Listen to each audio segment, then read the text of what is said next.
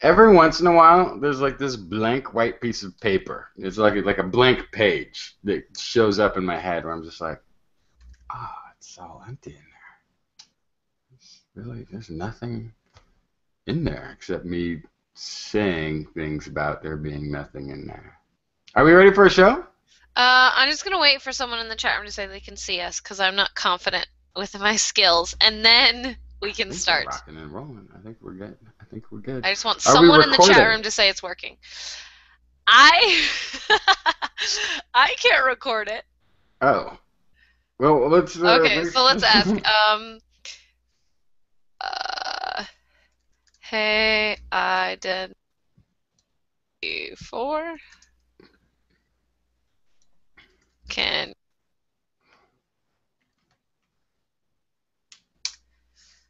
I can't type today. Validity, please. Pretty please. Pretty please. Can you be recording? Huzzah! We are live. Okay, so we can begin. All right, here we go. Ready? Disclaimer, disclaimer, disclaimer. Once upon a time, the Earth was flat, and it sat unmoving at the center of the universe as the sun and stars whirled around it. You would have been a fool not to believe it. Our stars were the only stars laid out in patterns across the heavens, encrypted with ancient wisdom. Only fools thought otherwise. The winds that blew did so at the will of gods, as were all elements of climate controlled by supernatural forces. Fools, of course, did not understand the workings of the unseen movers. People died, often not from diseases, but from vapors, evil spirits, curses put upon us by witches in neighboring villages. Or we died at the hand of gods for some committed slight, some failed performance of our duty, our ritual slaughter, our burnt offering, our purging of non-worshipping thoughts. A foolish thing indeed to make witches, spirits, and gods cross.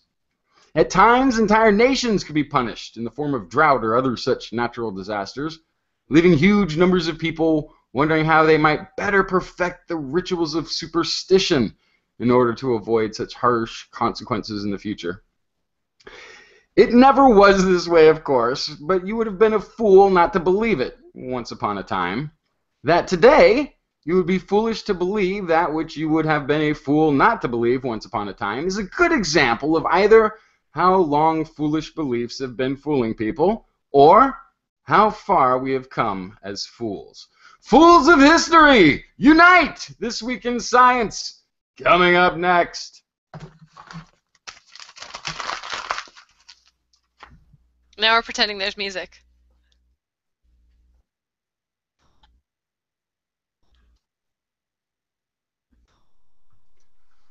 How long do we do that?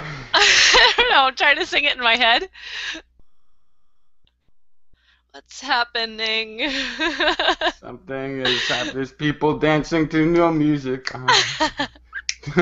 Scream. Good science to you, Blair. Happy Day of Science to you, Justin. Oh, I thank you. Welcome, Uh, everyone, to this week's episode of This Week in Science. And we have an amazing show ahead on this except week's show. we've got no Kirsten. I know, There's it's no very Kirsten with us. sad. We are without a Kirsten. We are without a doctorate today, but that's all right. Yeah. This is But the. But you've got a sciencey job. yes, I do have a sciencey job. Yeah. It's new. It's sciencey, but it's new. I have a bunch of science news to talk about today. Nice. I have the latest in pigeons and navigation, since that's a kind of reoccurring thing for me.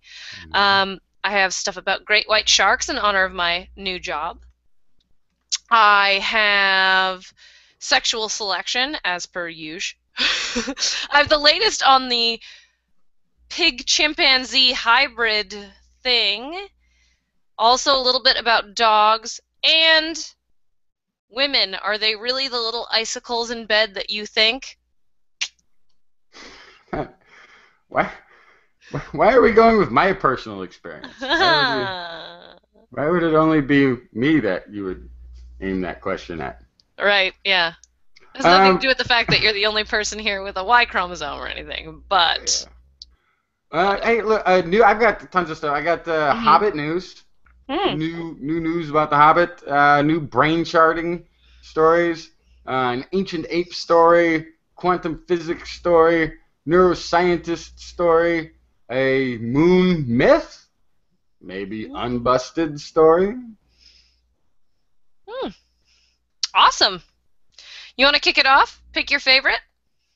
Oh, pick my favorite. Which is the favorite? There's so many. Oh, I'm going to go right to the Hobbit just because this is going to Awesome. recap some of our older Hobbity stories. Homo floresiensis, Hmm. the little Indonesian person. Hmm. Who Hmm. there was quite a big argument about whether this was island dwarfism, Right. diseased person, some sort of advanced chimp, or a separate species of Homo. Well, right. Currently, they're calling it Homo floresiensis, so it's currently considered a cousin. A trio of researchers studying the skull bones of Homo floresiensis have determined that its face was actually much closer to that of humans than apes. Hmm. It's going to be one of those things where they have to go back and look. If you look at the earlier artist renditions, creations of what Homo floresiensis might have looked like, they stood up like skinny little humans, but had sort of apish features. But yeah, it looks like in their paper published in the Journal of Archaeological Science, the team describes the techniques they used to determine what the face of the ancient hominin would most likely have looked like based on the evidence. Hmm. So more human than we thought. They say it clearly did not resemble apes. More Hmm. specifically, chimps. They clearly had cheeks, which chimps do not. Next, after a careful analysis of the single whole skull that was discovered, they verified the relationship between the bone and soft tissue, comparing them with human samples. This allowed them to draw a face, which was subsequently compared to 9 other faces that had been generated from prior research of other hominins of roughly the same era using geometric morphometrics. That led to further refinements of the face of the Hobbit, which the team reports looks reasonably similar to modern humans. Wow. In conclusion, the team suggests that earlier efforts by others to create drawings of the Hobbit's face were inaccurate, likely due to misplaced assumptions about the nature of the little people. Some had suggested, they note, that the little hominins were wild creatures, or were missing link between humans and modern apes. New drawings support theories that suggest Homo floresiensis was more likely a descendant of Homo erectus that underwent some island Hmm. dwarfism. Hmm. Hmm. Hmm. Sounds good to me. Yep, so far so good. That's awesome. It's a step in the direction we thought it was going, right? So Mm-hmm. the science is following the path we thought. That's always good. Mm-hmm. Awesome. Sweet. All right. Well, There's still some big questions. There's still actually a lot of big questions. How they got out to that particular island where they were mhm. found. Right, because it was farther than one could Suppose swim. and maybe we'll get other climate data or other geologic data at some point that will sort of build a little bit more of a land bridge I'm because thinking there's they stepped on turtles. they just they just rode turtles Yeah. across. Yeah. Yeah, there's still lots of figuring to be done here, Right. but the fact that it's now looking much more human than ape Hmm. is a big move towards the island dwarfism Homo Right. erectus offshoot. Right. But there's still the question of how they got there, How they got out basically. quite that far, Yeah. um, yeah. So Mm, still work to be done, but now we know where to look. We know there's something to look right. for. And we can Right. start figuring it. That's very interesting. Well, speaking of the origin of man, Oh no. should we get into it right How away? does this story I don't know. I'm not intrigue sure how people this to this is degree? this is a real thing. But so last week we talked about the chimp pig hybrid origin story for humans. Mm-hmm. You heard correct. Mm-hmm. Chimp pig hybrid origin of humans. So there's this guy, Dr. Eugene McCarthy. He's a PhD geneticist, and his career is in studying the hybridization of animals. Yeah. He is suggesting that human origins can be best explained by hybridization between pigs and chimpanzees. We talked about this last week. It's largely questionable because it is based all on morphological data. He's looking at things that humans and these pigs have in common that are absent in chimpanzees. Now, before we talk about that, can I just remind everyone listening, including perhaps the good doctor if he's listening, that we don't think we came from chimps. Our understanding is that chimpanzees and humans have a common ancestor. It doesn't matter what chimps have. Chimps have nothing to do with where we came from. Well, yes and no. I mean, if you look back at that ancient ancestor that we share with modern-day chimpanzees, you would say, wow, look, there's an ape, right? You would say this looks much more like a chimpanzee than modern man. And it's not that we didn't evolve. It's not like a chimp one day turned into a human being. It's like, aha, now we are here, humans, with our superior whatever. Its evolution takes millions of years, blah blah blah. And there's branches. There's branches. But we're gonna share. A lot of mammals. There's, I would say, almost no mammals that are the same as they were millions of years ago. There's a few animals out there that you can point to in the kingdom of animals, and you can say this is pretty much the same as it was several million years ago. But there's almost none, and specifically, I don't think there are really any mammals that are the same as they were millions of years ago. So for you to say that chimpanzees and pigs made humans, pigs and chimpanzees were not the same millions of years ago. Right.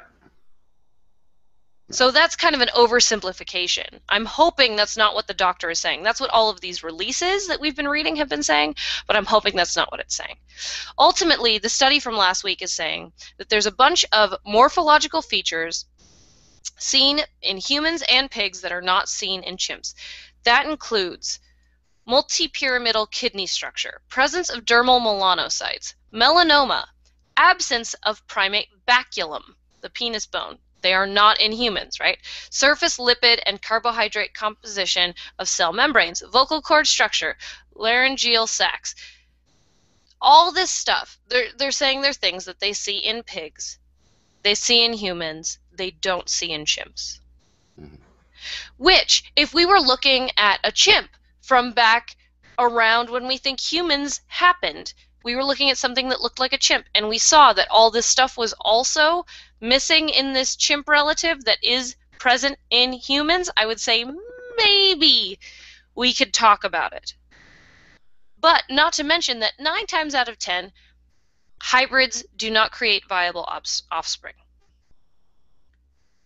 And that's close hybrids. Those are hybrids that have a lot in common.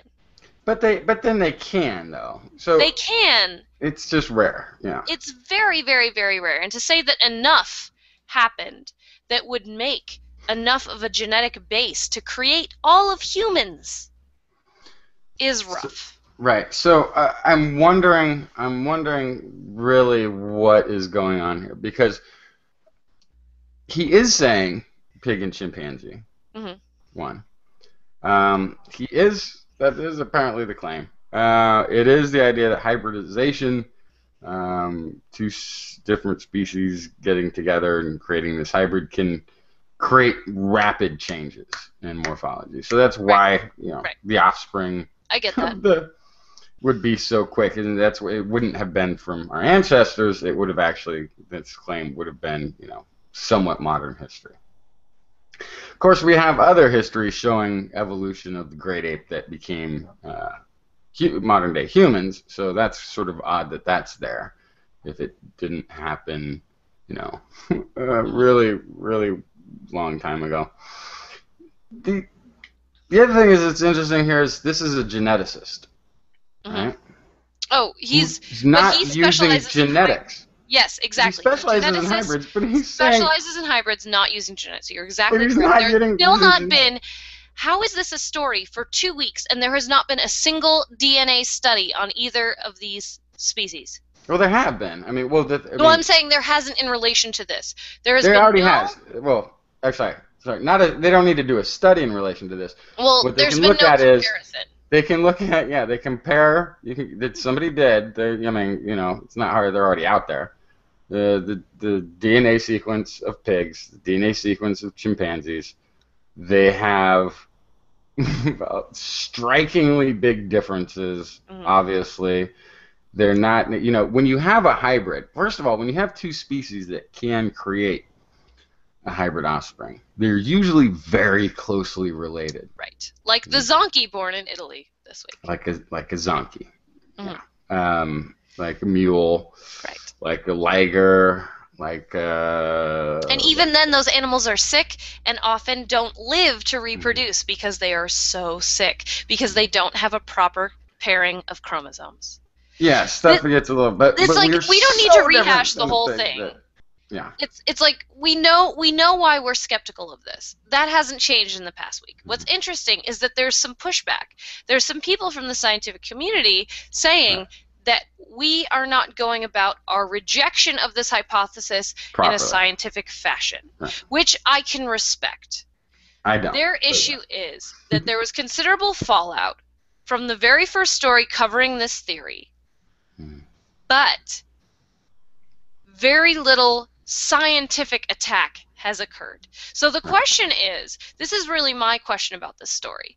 Is it worth our time as a scientific community to put in the time to refute these hypotheses that we think are erroneous and perhaps a waste of time to even refute? Is it worth the time to refute it? Or is our time spent better working on things that could be more productive? Okay. And I feel like we owe it to the scientific theory to do the DNA analysis in the comparison of the three species and put this thing to bed. Whenever someone puts a theory forward in science, it is our duty as a scientific community to give it proper respect, no matter how silly it sounds. Because 20 years ago, what would have happened if someone walked into a lecture hall and said, dinosaurs are probably warm-blooded?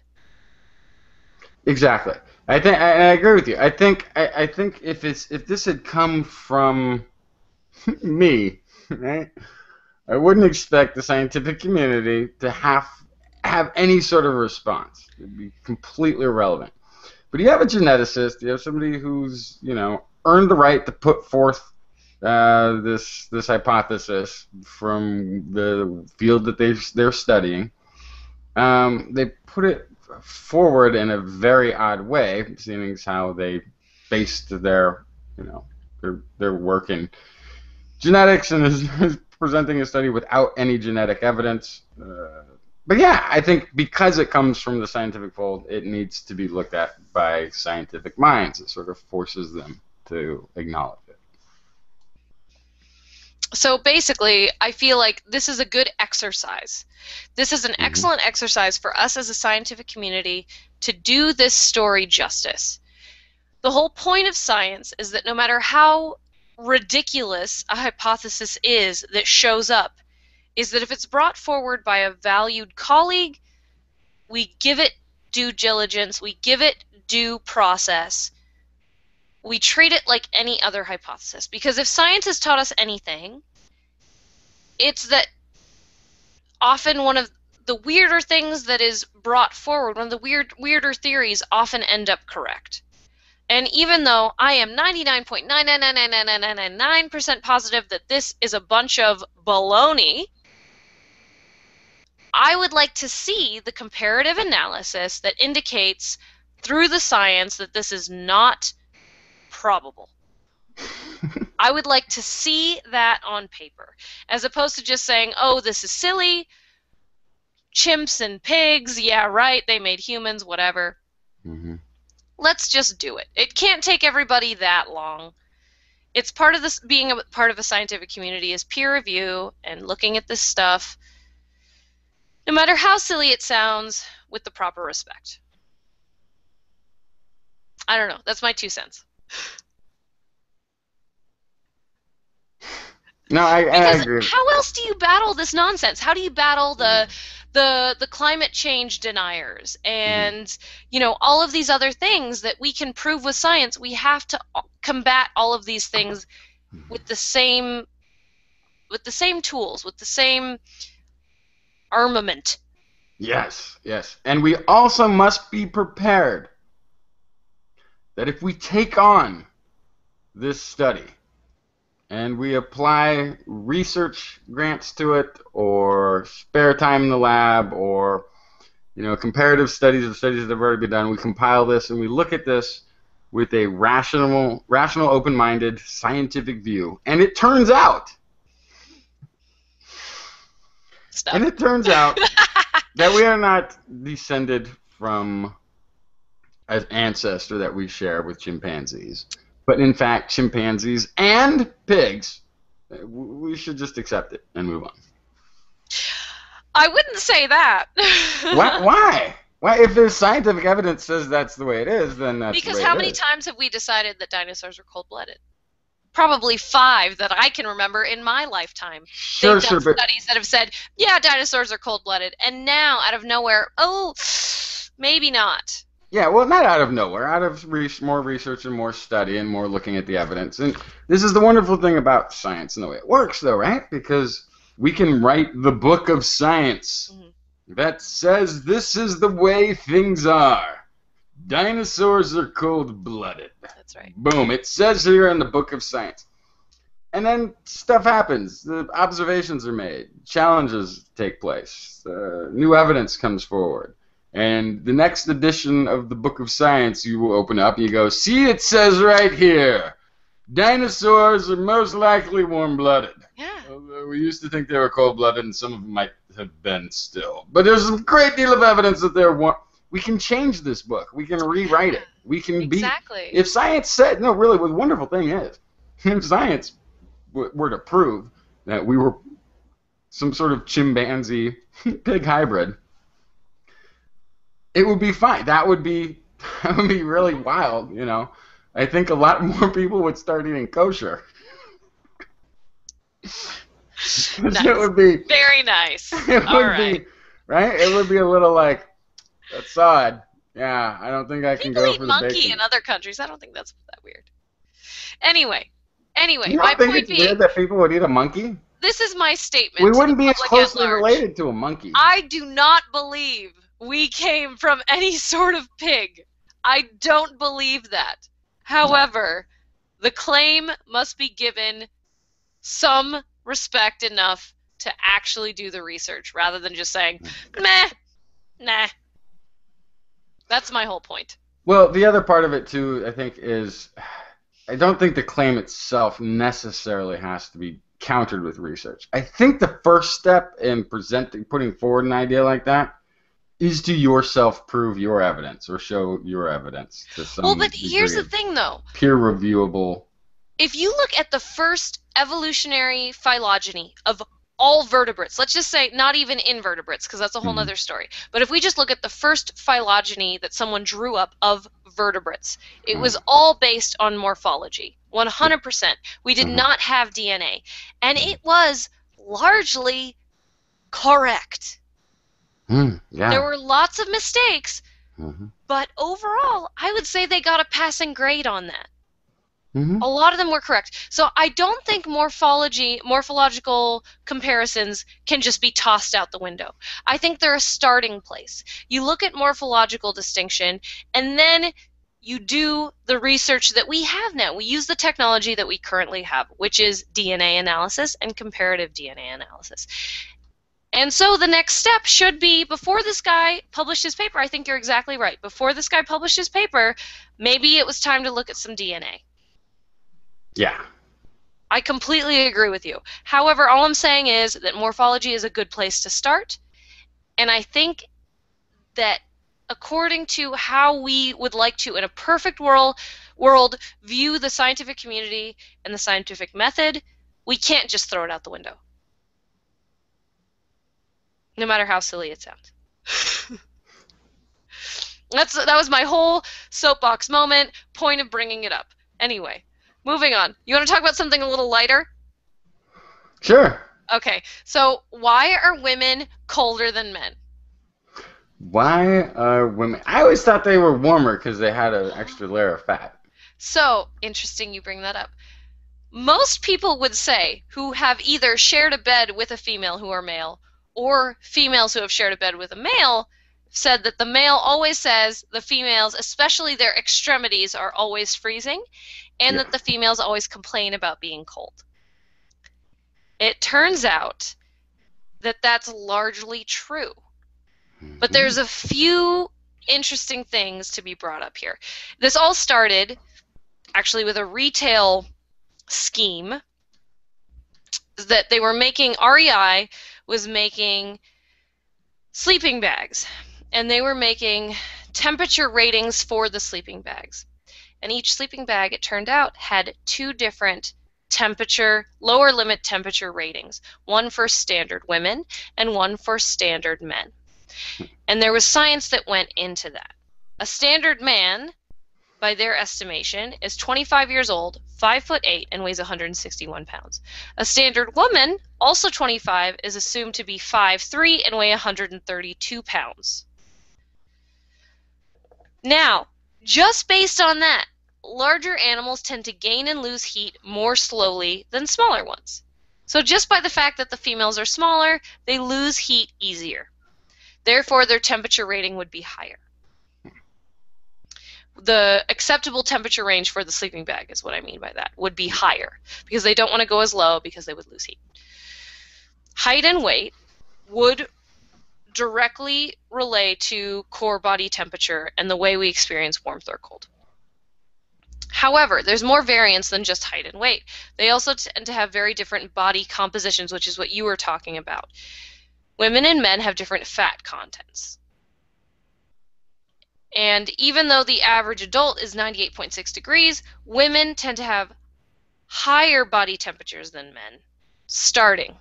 Therefore, they would experience colder temperatures more extremely, right? So women's mean body temperatures tend to be slightly warmer, about 0.3 degrees on average, than men. But it's because women in general have a higher fat content for like their a body. whole extra layer of body fat than as men's do. Right. Muscle tend to be more on men. Sorry, everyone, it's science. And women have more fat. That is the science. And it's because these core organs you want to keep insulated. The baby maker needs to be insulated. Yeah. It's just the way it works. So they perceive themselves as cold more readily than men because the muscle holds in heat better than fat. Well, fat holds in heat better than muscle. Sorry. Yeah. Muscle is less sensitive to temperature change because, there we go, because fat holds heat better than muscle, if that makes sense. So that could also be body composition.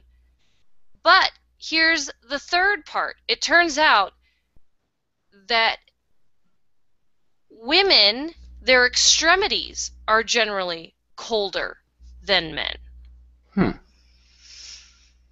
So, yeah. I'm trying to find the exact temperatures. So, women, their extremity. Now, I think that doesn't the body normally do that in order to, like you sort of said, protect the baby maker? Exactly. No, that's exactly it. They're all of the energy of keeping warm is going straight to the vital organs and the baby making organs.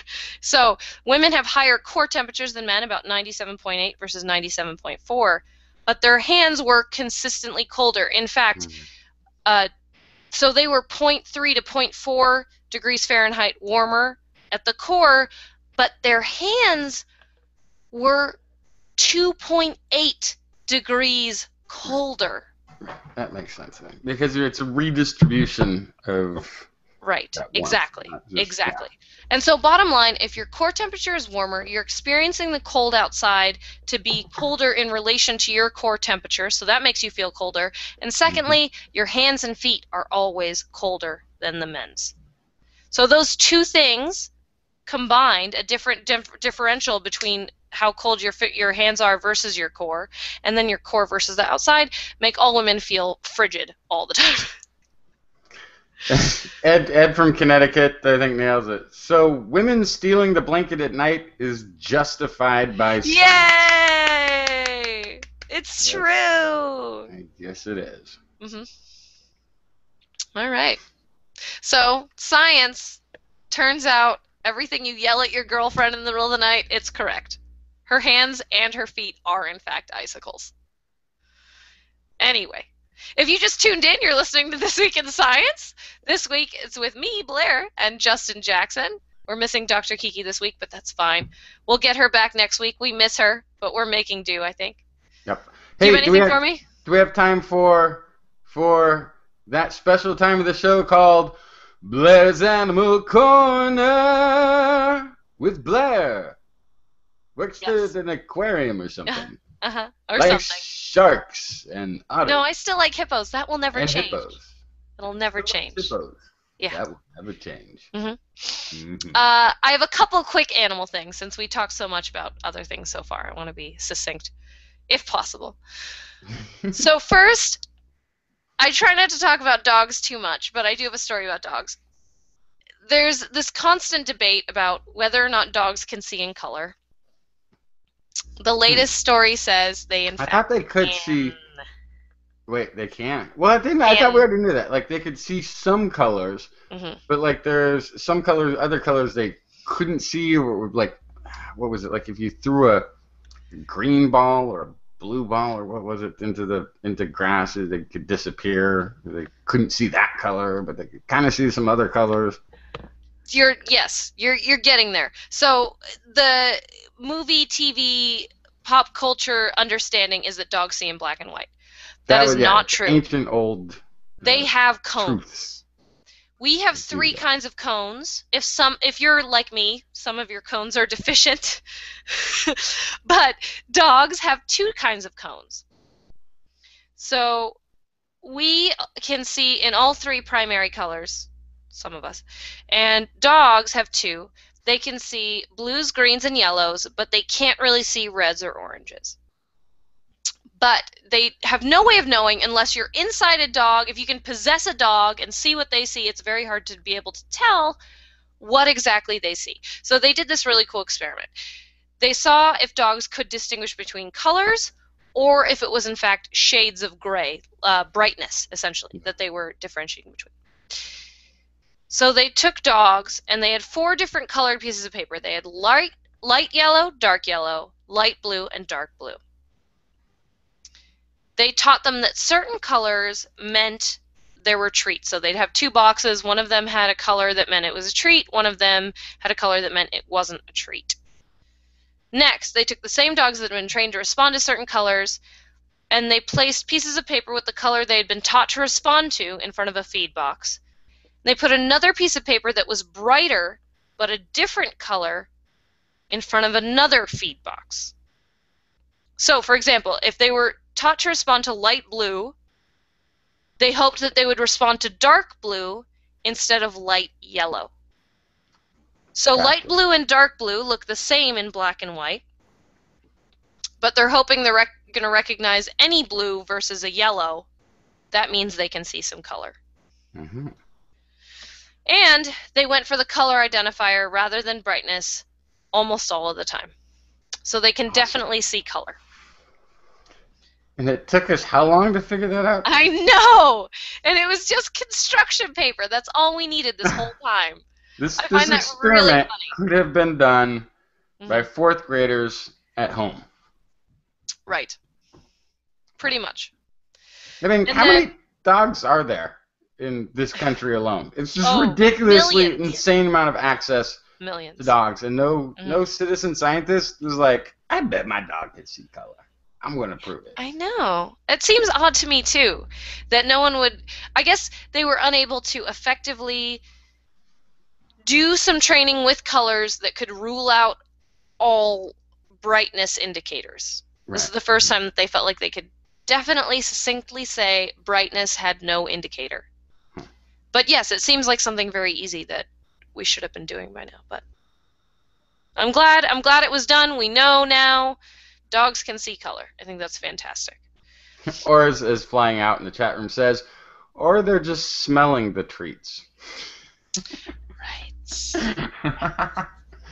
Yeah. Or I'm they're just smarter than the I'm experiment. assuming that they were taught that blue means treat, and then they put treats in both boxes and saw where they went.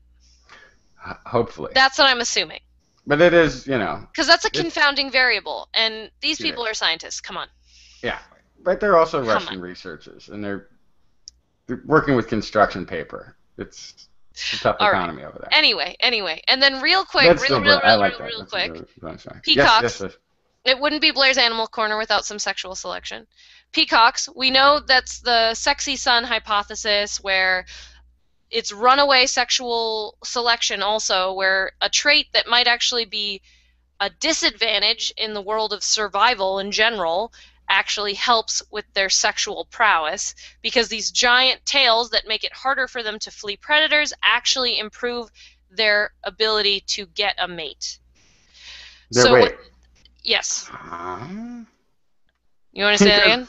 Yeah, please. So their inability to escape prey. A trait that would make it harder for them to escape prey is actually helping them to get a mate, and therefore be evolutionarily successful because they're passing on their genes. Is it because, hey, if we're hanging out and fox comes, no, you're going to be able to get away before I will. It's the sexy sun hypothesis. So basically, if there's already an understanding that the bigger your tail feathers, the better chance you are of having babies. I want to mate with someone who has bigger tail feathers, because they are more likely to have sons who have big tail feathers, and therefore my sons will be more likely to pass on my genes. It's the runaway sexy son idea. That's the way it works. I want to have sexy sons so they pass on my DNA. Okay? Oh yeah. Yes. So this is my favorite thing, though, is I'm screen sharing right now. There's a picture of a peahen with a hat on. They train these peahens to wear these monitors on their head so they could track head and eye movements to see exactly what it was about these giant tails that the peahens dug. And it turns out most people would assume that it is how tall they are or how bright they are, but they're really looking at width, and they're looking at the size of the eyes on the tips of the feathers. And what's really interesting is you would assume that it's about height, because that's where they really go crazy, these peacocks, is in height. But the height, they think, they're hypothesizing, is so you can see them over high grass. Because in Asia, where they're from, and India, high grass. Lots of high grass. So you need to be able to see, oh, there's a peacock over there. Go over, check it out.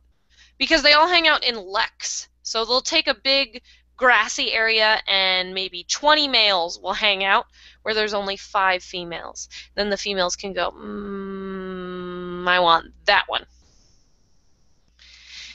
And so they can see, oh, there's a peacock with a very big tail over there. They go over, they look at him, and their eyes, they're looking here. But the reason they got so big and crazy, these tails, is because these peahens are always on the lookout for predators. They're looking for tigers in every direction at all moments. So they need to be extraordinary enough to catch their attention. Yeah. And that's what's so hard, is because they're on the defense all the time, they don't have a great attention span. They're kind of ADD because they're always trying to watch their butt. And so they need to be so fantastic that they make them do a double take and hold their attention for a second. So I think that's really cool. It all makes sense. It needs to be tall to be peeking over the grass, and it needs to be crazy wide enough to take up enough of their visionscape. It needs to take up enough of the frame that they're looking at that it will catch their attention despite all of their distractions. That they need to have all these distractions to stay alive, but this needs to be big enough to divert their attention. Pretty cool. Gord, winning comment from the chat room. Excuse me, my eyes are down here. Not up there. Down here, thank you. Anyway. That's my story in sexual selection. That's all I got. So they do put themselves at greater risk, I guess, of always being able to be seen by a lion now. The males. Yeah. That's definitely. Rough. That's what I'm saying. That's why it's runaway sexual selection, and that's why it's not at all about being sexy and being able to outlive others, as it is, in a lot of other sexual selection cases. It's about being able to beat other males or being fit despite all these other things. These guys, they're actually getting caught by stuff all the time. And it's not the most advantageous thing, but in the end, if it's getting them to perpetuate their DNA, that's the winning hand as far as evolution goes. Yeah, it just proves once again that male will do absolutely anything. And it kind of proves, the whole point. Even if it improves his chances of being eaten by a lion, still willing to take the risk. I could remind you of plenty of stories I brought up in the past. For our listeners, I won't, because they don't want me to. But I could bring up a lot of examples of where the males don't really care about themselves surviving. They care more about perpetuating DNA. And that's what this is. But it may not be completely up to us. It may be actually your womanly doing. Well, it is. It is. I can't speak to humans, but as far as a lot of bird species go, and a lot of other species, the females are kind of picking where the evolutionary train goes. Yeah, well, it's also that the X chromosome. Turns out it's also largely influences in charge of sperm count and sexual drive in males. Well, and we talked last week about how the female's chemistry can actually decide whether you're having sons or daughters. So the females are steering that evolution train. They're steering it. They kind of are in charge of the whole thing. We're just here to do our part, our job, which is to mate and move on. That's really you're donating data. That's all you're doing. That's all we want to do, too. That's our program. True. So next time, the males are giving a data packet. Next time, you gentlemen out there, players out there, you hear some woman say, "All you want is sex." It's like, tell them yes. Tell them that yes. They just want to give. That's how I was born. That's how all of us males are born. That's what we do. Yeah. That's why we're here. It's true. It's just for sex. You wouldn't even need us. Otherwise, you wouldn't spend any time with us. There are some species that have figured out how to not need males, like certain whiptail lizards. They're all females. It happens. All right. Anyway, I think we're going to take a break. So we're going to pretend I'm going to play some music. Are you doing like the whole, you gotta do the commercials and the things? Yeah, I can't hear you over the music. Sorry, I guess that's the outro music. Back in a few minutes with more This Week in Science. Coming up next. Go. If you're gonna go, go. There you go. All right. So we're pretending we're listening to some music right now. Audible.com is the leading provider of audiobooks with over 100,000 different titles in a variety of genres. TWIS has found many science-based books in the Audible library. You can start a free trial today and get any audiobook download for free and support TWIS at the same time. All you have to do is sign up at audiblepodcast.com/TWIS. That's audiblepodcast.com/TWIS.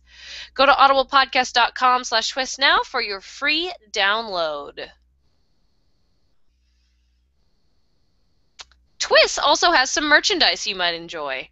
Head over to twis.org to buy some of our swag. We now have a link on our website that goes directly to our Zazzle store. So go to twis.org and click on the Zazzle store link in the menu bar to start buying now. TWIS is supported by listeners like you. Your donations pay for our hosting, bandwidth, contractors we need to hire, and fun things we try to do for the show. We appreciate any amount, $2, $5, $10, $100, $1 million. You make this show possible. We accept donations through PayPal and have made the process easy by going to our page and putting donation buttons on each show page on our website, www.twis.org. So go to the website, listen to the most recent episode, comment on the show, and make a donation. We thank you for your support. We couldn't do it without you. All right. Now we're waiting for Justin because that went super fast because I don't have any music. All right.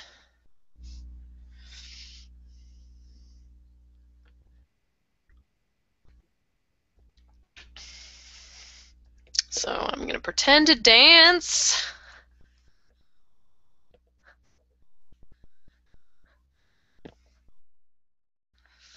Yeah. Awkward.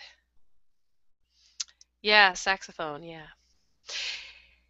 It's been a while. Plus, I'm pretty sure I'd get some noise complaints from the neighbors. It's pretty loud.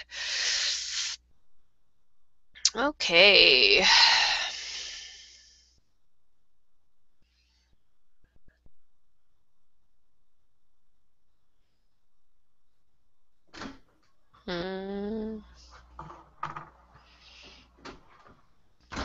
So, dead air, fun. Here we go. Okay, Justin, we're ready. It was awkward because we had no music. Back with more This Week in Science. All right, Justin, what do you have? I told you all my stories already. Wait. No, here's another one. No, we just did that one. Hang on, let me get rid of that. We did the... Okay, so there's a research University of Texas at Austin. Anthropologists Gabrielle A. Russo and Lisa Shapiro. They're looking at a 9 to 7 million year old ape from Italy. That there was some original thinking, perhaps this walked on two legs, but they say no. Our findings offer new insight into this debate. Well, it's certainly possible that Australopithecus walked on two legs to some extent, as apes are known to employ short bouts of this activity. Increasing amount of anatomical evidence clearly demonstrates to them that it didn't do so habitually. So they did, again, it's a lot of morphology, but it's also morphology with some really good knowledge of how things actually work when they're all put together. According to the findings of the anatomy of Australopithecus, lumbar vertebrae and sacrum is unlike that of humans, much more similar to apes, indicating that it is incompatible with the functional demands of walking upright as humans do. The lower spine of humans is highly specialized for habitual bipedalism and is therefore a key region for assessing whether this uniquely human form of locomotion was present in Australopithecus, says Shapiro. Previous debate on the locomotor behavior of Australopithecus has focused on the anatomy of the limbs and pelvis, but no one had readdressed the controversial claim that its lower back was human-like, which apparently they're saying it was not. You know, it's kind of interesting, though. So much concentration on the hip.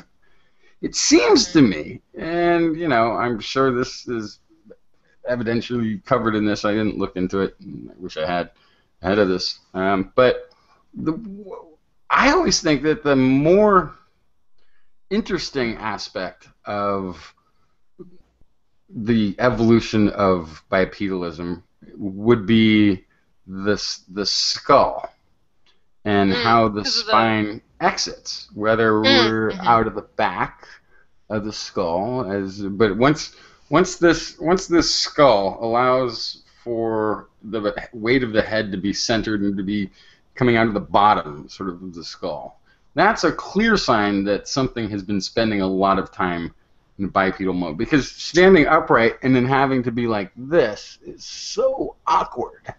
So I think that's further down the line. That comes later. It comes later Yeah. before it. Yeah, it's Because fully I think manifested, there are but lots of like more bipedal yeah, hunchety. intermediates that are more like this. Yeah. And then it kind of moves back. Yeah, but I bet you there's a pretty good correlation to the amount of time Well, spent definitely. being bipedal and If you saw that, yes, skull 100% bipedalism, for sure. There's no question there.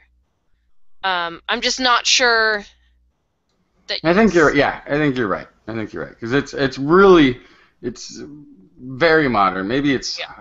I don't even know, Homo erectus type is about when that's really becoming. Yeah, prevalent. and I believe that's why they called it Homo erectus, is because of where the spine connected to the skull. Oh no, that's not why. Well, that's one of the main reasons. That is. Oh. I was doing. That took me way too long. Yes, it did. It took you. I wasn't thinking that way at all. No, but that is That's one of the surprising. main reasons they called it Homo erectus, is because of where the spine connected to the skull. Yeah. Yeah. But that's good. Made filling in for Kirsten, so it was perfect. This is a kiki story right here. Okay. Oh, I'm excited. Neuroscientists show ability to plant false memories. This is by Anne Inception. Sorry. Medical. Sorry. Do the story. I'm sorry. The phenomenon of false memory has been well documented. In many court cases, defendants have been found guilty based on testimony from witnesses and victims who were sure of their recollections, but DNA evidence later overturned the conviction. You know, before we get into this, you know the gorilla test? No. It's this observational test where it's old and it's probably on YouTube and stuff. And I should probably, if you haven't, gosh, I wish you could. You should probably go do it without me explaining it, because I'm going to spoiler it. Oh no, I think I've heard of it. Just remind me. So I'm you sure. have people in yellow shirts and people in blue shirts and a bunch of basketballs, and they're bouncing the basketballs back and forth. And you have to count how many times the basketball has been passed or this ball has been thrown. And so this is going on, and you're told ahead of time it's like an IQ test. You got to count how many times it goes back and forth. And so people are focused, and they count, and usually they get it right or pretty close to right. You know, it was 17 times or 16 times, you know. Then they're asked, did you see a gorilla? What? What are you talking about? No. Okay. Play it again. Don't count anything. Look for a gorilla. Okay. You play it again, and as the people are bouncing the basketball back and forth, somebody in a gorilla costume walks in, like not subtly, just do-do-do-do-do. Here I am, do-do-do, walks off. Nobody ever sees it the first time through. Well, not nobody. I saw it the first time through and still got the number right because I noticed the gorilla. And I thought this is like a weird, like, is this really a real thing? And I've watched it with people and, you know, done the setup and had them see it, and sure enough, most of the time, majority of the time, people never see the gorilla. And then I think there's even another one where they have, it's like the same setup for people who already know about it, and they have the gorilla come in, but then there's also something else that walks through, and so they're like, did you see the gorilla? Yeah, I saw the gorilla. Did you see the zebra? You're kidding me, right? There was a zebra. You didn't even see it. Like, right? Like, there's like, even then when you're kind of, you think you know it and you're looking for it, you can still miss it. So what does that have to do with the Inception idea.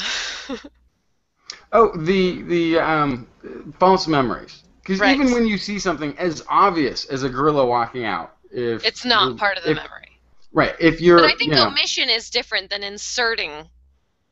I'm not sure it is though. I'm not sure it is, and it has to do with concentration because after the fact, you could tell somebody that there was a gorilla, and they were like, oh yeah, I must have seen that. Yeah, I must have seen the gorilla. And you find out there was a gorilla, you're like, yeah, I saw the gorilla. Of course I saw it. I was just playing along, or of course I couldn't have missed that. So I mean, people like to fill in stuff. Nobody testifies that they saw somebody doing something unless they got just enough information to fill in that. You know what I mean? But I do think I feel like that's different. I feel like seeing something and then not remembering it because you weren't observant Right. is different from when you've seen the same picture of you dressed up on Halloween when you were 2 your entire life and you've developed a memory that doesn't exist. Okay. No, actually, I think you're right too. I agree with you. I think there's fabrication, but I am not surprised at all because there's a lot of studies, there are psychological studies where if you tell a lie enough times, it becomes true to you. Yes, and sometimes it's as quickly as 3 times. Right. That's supposedly the magic base number. If you've heard something 3 times, you begin to believe it. Mm-hmm. Even if you need to hear it from 3 different sources, but those 3 different sources can be on the same talk show with the same agenda under the same, like the same writer. A lot. Yeah, no, it does. Okay, so in a step toward understanding how faulty memories arise, MIT neuroscientists have shown that they can plant false memories in the brains of mice. They also found that many of the neurological traces of these memories are identical in nature to those of authentic memories. Whether it's a false or genuine memory, the brain's neural mechanism underlying the recall of the memory is the same, says Sasuma Tanagawa, the professor of biology, neuroscience, and senior author of a paper describing the findings in the current edition, today's edition of the Science, Journal of Science. The study also provides further evidence that memories are stored in networks of neurons that form memory traces for each experience we have. Neuroscientists have long sought the location of these memory traces, also called engrams. In the pair of studies, Tanagawa and colleagues at MIT's Picower Institute of Learning and Memory showed that they could identify the cells that make up part of an engram for a specific memory and reactivate it using a technology called optogenetics. Wow. Optogenetics. Yeah, they can. So now we've just gone from Inception to Eternal Sunshine of the Spotless Mind. Right? Seriously. These are 2 things that movies has actually predicted. It looks like this is very interesting, that this is actually something based on the fact that they can actually identify specific areas of the brain, specific cells in the brain that hold specific memories. That's kind of frightening. Yeah. And I mean, Sunshine of the, what is it, the Spotless, what is it, what's it called? Eternal Sunshine of the Spotless Mind. I must have seen that movie once and had it removed from my memory because I can never remember the title. But that's such a fantastic. Can you imagine being offered that service if you went to I wouldn't want it. Had a bad week in Las Vegas. Don't care. Like, you know what? Zap it, Doc. Zap that out of it. Or and both dangerous. I mean, they're in a way you can think of them almost a no more dangerous technology than this. And in some ways, having it have a tremendous therapeutic value too. You can think of there's so many bad things that could happen. A bad person about to go on trial could kidnap somebody and implant a memory that is wrong, or omit an memory that indicates that they're guilty. That we're getting back into science fiction. I always feel bad when we venture into science fiction in this show. This is something extremely serious because then, right? The ethics of memory tampering. What is the ethics? If a bunch of it is fake anyway, what is the ethics of memory tampering? Right. And how would you ever tell? Yeah. that one was happening to the other. I mean, you're talking somebody's working in a very classified part of the government, maybe say for the NSA, maybe working on projects that people would not like to have leaked out to the public. Upon each one of your projects that you complete, you go into go in for a checkup. Hmm. They shine a little light in your eyes. You're like, wow, hey, whew, I feel a little fuzzy in the head, but when are we going to start the project? Oh, you know what? We're not going to do that project after all. We See, got it's the another Men in project we need to Black work thing now. The Men on. in Right? Black pen. Boom, memory's gone. Yeah. And then implanting a false memory. Yeah. Then the chain of custody of anyone who is in captivity anywhere on this planet. I mean, and who's to say? Gosh, I mean, See, what I had really hoped was that you could see real memories came from this part of your brain yeah, right. and fake Here's where the memories came make-it-up from ones this go. part of your brain. That's what I would have hoped. So you could then do a lie detector test that is real. You could do a lie detector test that is also a fake memory test. And you could tell right away, oh, this is coming from this part of your brain. This is a real thing that happened. Unfortunately, the human brain, not so clear cut, and what is real to you becomes real in your brain. So here we go. Last year's study, researchers conditioned mice to fear a particular chamber by delivering a mild electric shock. As this memory was formed, the CFOS gene was turned on, along with the they had an engineered gene that was inserted in there as well. This way, cells encoding the memory trace were labeled with a light-sensitive protein. They could actually see where the memory went. That's bizarre. It's wild. Next day, when the mice were put in a different chamber they had never seen before, they behaved normally. However, when the researchers delivered a pulse of light to the hippocampus, stimulating the memory cells labeled with this channel, what do they call it? Channel R. Hodgson. I love they called it channel. They're just turning on the brain channel. The mice froze in fear as the previous day memory was reactivated. Compared to most studies that treat the brain as a black box while trying to access it from the inside, this is like we're trying to study the brain from the inside out. The technology we developed for this study allows us to find, dissect, and even potentially tinker with the memory process by directly controlling brain cells. Wow. Yeah. So they can manipulate specific feelings That was the last study. within Though. certain contexts Right. to draw new conclusions, create new memories. Essentially. Well, they were bringing back an old memory in that one. Mm-hmm. So, a new study exploring whether they could use these reactivated engrams to plant false memories in the mice's brain. Researchers placed the mice in a novel chamber A, but did not deliver any shocks. As the mice explored this chamber, their memory cells were labeled with this channel Hodopsin. Next day, mice were placed in a second, very different chamber, B. After a while, the mice were given a mild foot shock. At the same instant, the researchers used light to activate the cells encoding for the memory of chamber A, the nice chamber where nothing had happened. On the third day, the mice were placed back into chamber A, where they now froze in fear. Shoot. Even though they had never been shocked there, a false memory had been incepted. The mice. They used that word? Incepted, they just did. The mice feared the memory of chamber A because when the shock was given in chamber B, they were reliving the memory of being in chamber A. Yeah, Moreover, that false memory appeared to compete with the genuine memory of chamber B. These mice also froze and placed in chamber B, but not as much as mice that had received a shock in chamber B without having a chamber A memory activated. So they were still they were actually. I see. So, if I'm a mouse that got a shock in chamber B and nothing else, I was really, really, really scared of chamber B. However, if I was in chamber B and my chamber A memories were activated and I got a shock, I was more afraid of chamber A than I was of chamber B. Right. Because you're more afraid of chamber A, I think. Right.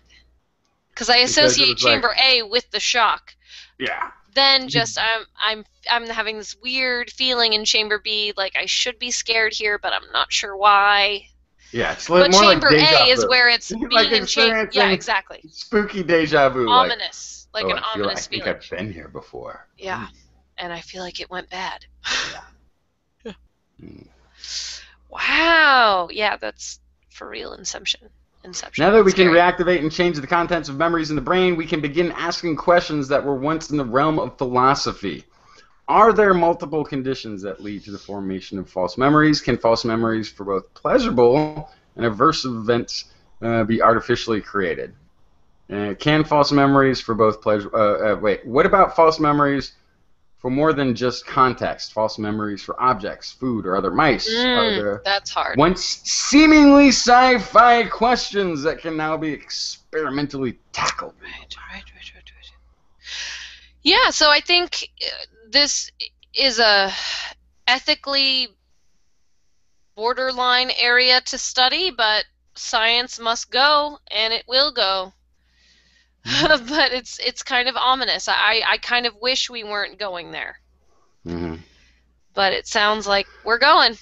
Well, so everybody strap in. Yeah, I mean, if this could see, here's the other part of this though. Here's the good side, right? Because of course, yeah, you know, I almost want my reaction, my gut reaction is almost to say, what is the difference between going in and physically implanting memories and ideas and concepts into people's minds versus a child being raised in a madras, versus somebody who watches nothing but network news, versus somebody who's in a party or a religion or in a community that has external stimuli. One is external stimuli. One is external. You can control.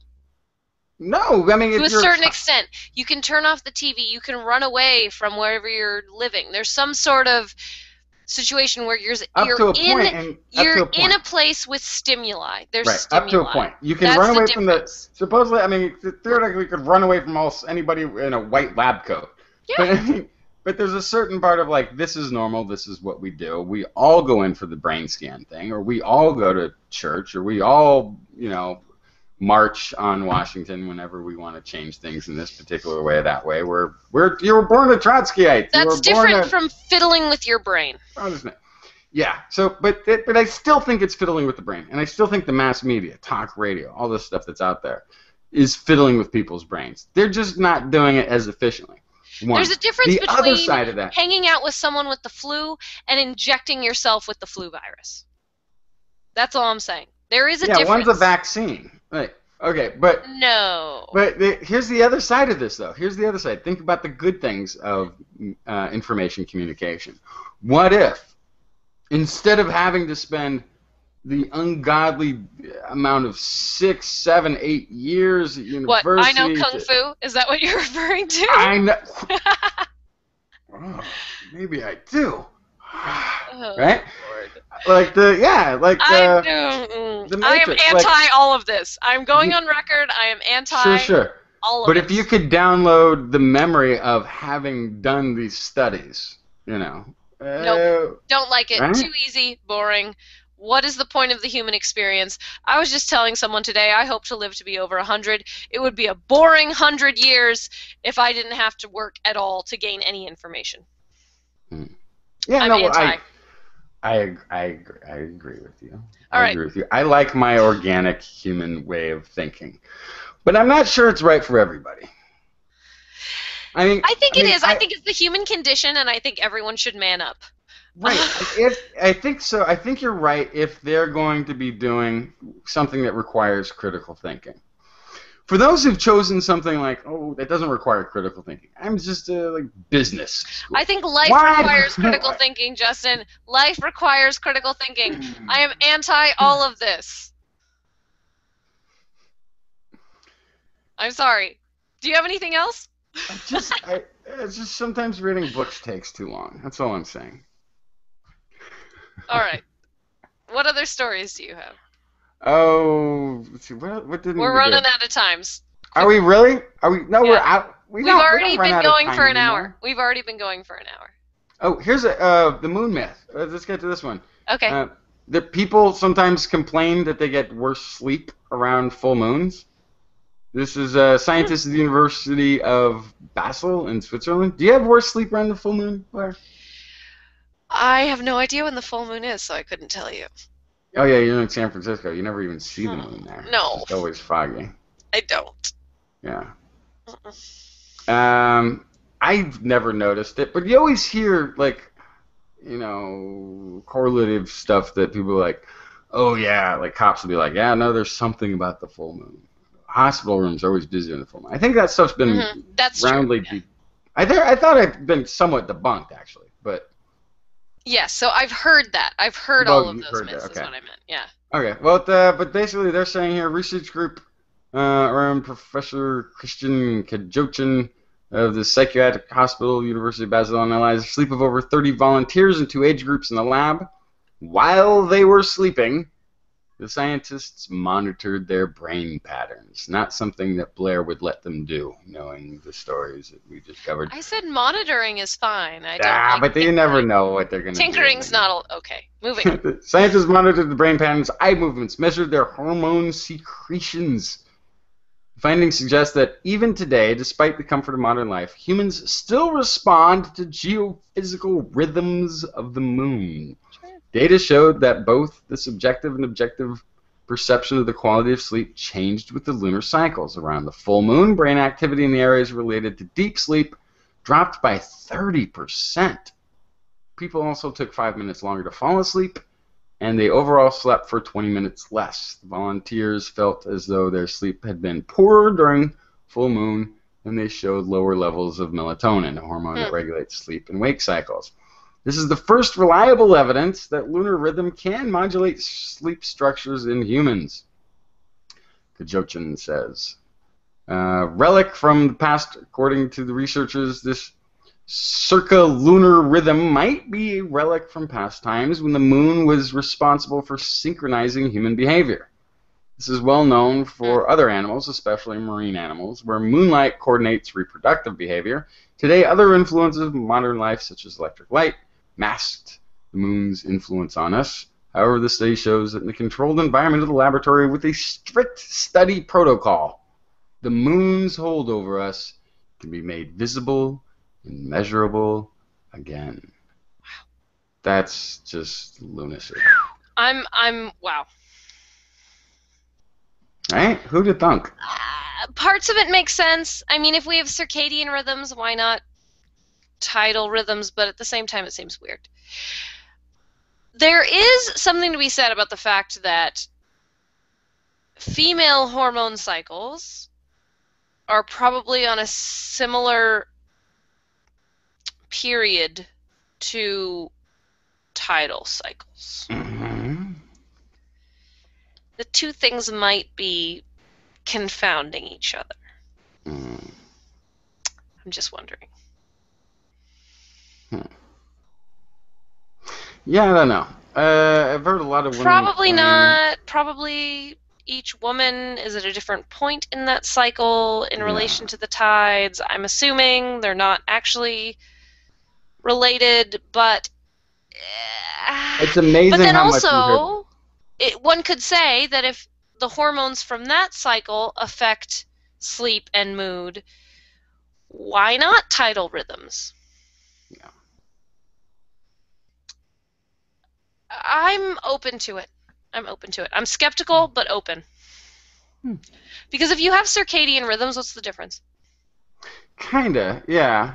And we do have to remember that at one point in our history, we all lived someplace that wasn't foggy San Francisco, had no lights on at night, that the big show, if you were to stay up late at night, was the stars, and there was no bigger player in that night sky than the moon. Right, and that would be the best time to do things at night would be when the moon was up and full, therefore you wouldn't want to be asleep. Right, you couldn't read a book unless there was a decent-sized moon out. Is that a euphemism? Read a book. I wasn't even being... You're pulling euphemism out of thin air now, Blair. No, come on! No, I didn't... You couldn't read a book. Why would you need moonlight, Blair? What? Is it... What? Of course you need moonlight. What? Why Do I would really you? have to explain it? You need Yes, moonlight. Why would you need the moonlight? How are you going to make a selection in the dark? Hopefully, you've made your selection already. By the No, time, no, no, not this is not way back you're when. you're talking around the tribal campfire or at night when we're not we're Of well. course, you Okay. need the moonlight. Okay. Yeah. No, it would be helpful. It would be Yeah. helpful. Anywho, uh, sharks. Sharks, so they go a long time without eating when they're swimming across the ocean. Everyone assumed that they were working off of fat reserves, but it looks in fact like they're working off of oil in their livers. They looked at drift, which is when a shark or a fish or even a bird or a bat moves passively through a medium or a volume of something, be it air or water. Mm. So you're going down and forward at the same time. And sharks depend on the oil in their liver for buoyancy. So they found that they were less and less buoyant as these journeys went on, meaning they were depleting their oil in their liver. And that's where they were getting all of their energy from. Pretty interesting. Mm-hmm. And then my very last animal story, the latest on pigeons and navigation. It doesn't look like a magnetic field. It doesn't look like some sort of ingrained weird memory. They essentially have a GPS in their brain. They took pigeons. They fed them beforehand. They had a feed coop and a home coop. They fed some beforehand. They released them from the middle of nowhere. They went straight home. They didn't feed some. They starved some beforehand, released them. They went straight to the feed coop.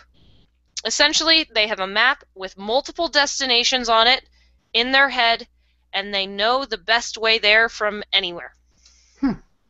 They have a map, and pigeons are far smarter than we thought. Pretty cool. That's all I got.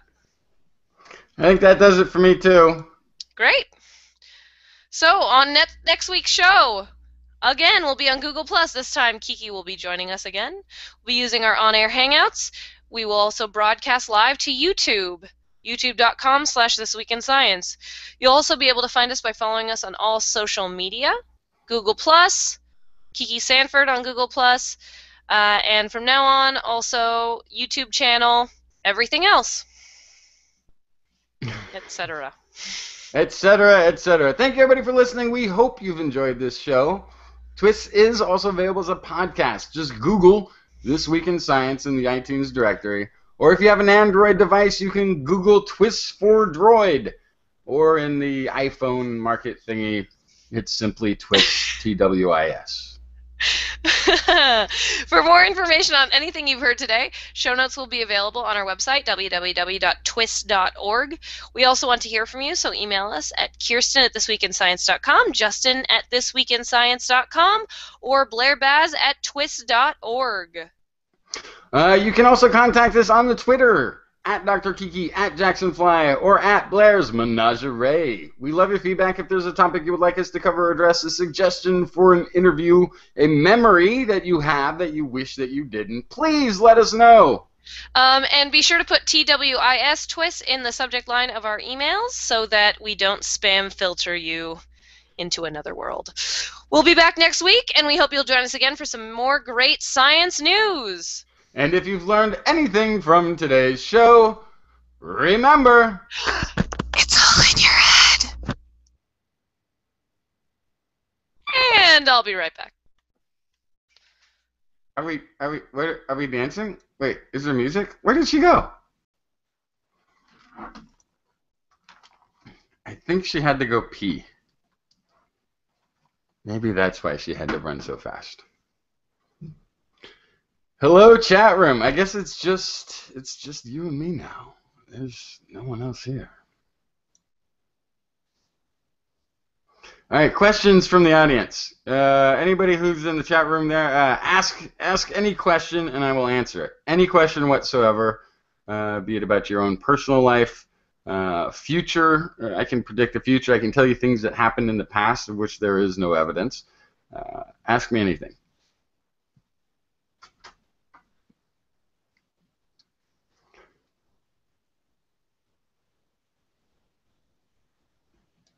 Let's see. Have any seen Naked and Afraid on Discovery Channel? No, I haven't seen Naked and Afraid, and I don't think I'm going to see that.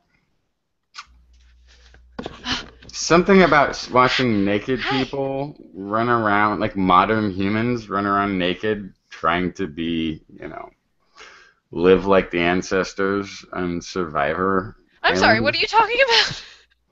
I'm talking about watching naked people on Discovery Channel try to learn how to forage food, or it's sort of like a survivor show or whatever. Like it's called Naked and Afraid, and they take some, I think, people who have some survivalist skills, and they put them out in the middle of somewhere awful without any clothes, and they're like, "Okay, go survive." And then they with the film crew. I think that's what the show is. It's weird that they're naked. Is that really necessary? No, but it's in the title. It's called Naked and Afraid. I think that's weird. I think I don't know. I think that's weird. When will Jack Feedback be a netcast? You know what I would really love to do? Did anybody see? Someone's never asked me to be on Jack Feedback. I haven't. I've only done one episode. It was like 5 years ago. It's like I needed people in a place to record. But I'll send you a script. I'll have you do some lines. Oh, good. Um. So has anybody here seen? I think it was called Electric City. Tom Hanks's online like graphic storyline thing. Anybody see that? It's really interesting because it's really fascinating because it's basically, there's all things. It's basically kind of like a radio play with. I don't even think it was animated. I think it was just still shots. I don't even think it was an animated series, but they would have a picture and then something like that. Maybe I don't even remember what it was, but something like that. I would love to do for Jack Feedback. Stills, a bunch of comic booky stills with the radio play in the background would be awesome.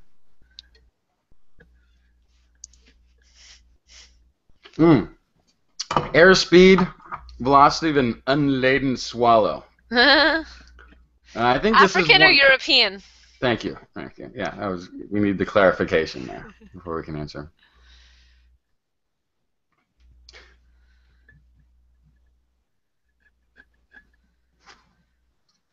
Let's see. Oh, it's oils and fats are called lipids. I read that as oils and farts. I don't know why. I don't think farts are lipids. Yeah, it must be necessary to get people to watch that show for them to be naked. I think I think agree. that's part of why. One thing I don't want to watch people doing while they're naked is it's sort of like the episode of Seinfeld where he's like dating the nudist girl, but then she's like doing stuff like fixing a bike chain or grunting while trying to open a jar of pickles. Which is like, there's stuff that doesn't translate. It doesn't, in combination with naked. Yeah, that's true. How you want to, Mm-hmm. Try being naked all the time was also not, there's nothing good about that. I don't want to go to the deli and have the person making my sandwich be naked. Right? That's not. Yeah, I don't need everybody on television sitcoms. Have you ever seen the naked bike ride go through San Francisco? Because every time I see that, I just wince the whole time. No, must I be haven't. so painful.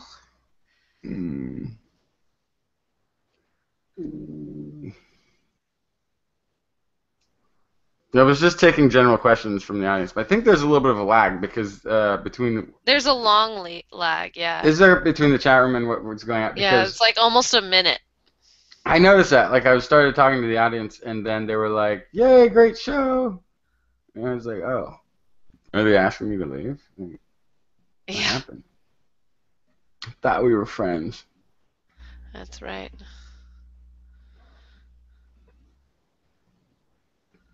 Episode 1. They find beach trash, old cloth. First thing they try to do, apparently, put clothes on. Identity 4, don't need to involve me in that at all. That is over my head. The recordings can go to Kiki. Yeah, put it in the Dropbox. Kiki will pull it up later. Awesomeness. Thank you, Identity, for your awesomeness. What was that? That was a ukulele. Play some ukulele. You should have had that ready for the musical break. I know. I should have been doing that. So did I just see up on the Facebooks a what? Saxophone? Yeah. Wielding? Yeah. The sax is my main instrument. Yeah.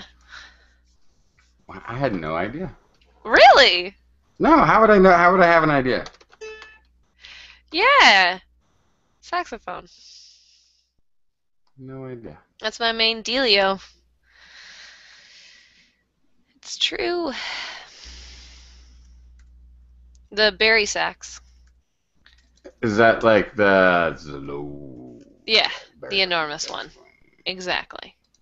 The one that weighs I missed this good story. 1,000,000 pounds.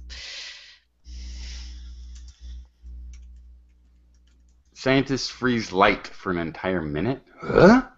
Huh? Yeah. German science. Yeah, definitely. Definitely bringing that next week. There's also another one of an entangled particle getting something happened. They did something with it that made it so they could kind of see it and study it maybe in a macro level, which is really going to get creepy, but that also happened this week.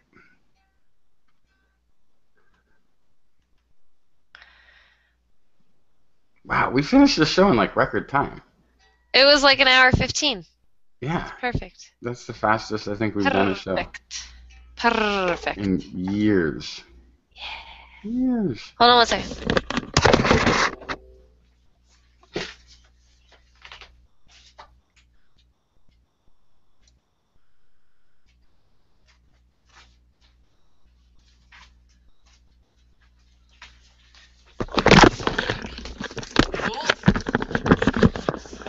Okay. Where did it go? Where did it go? I almost dropped my ukulele.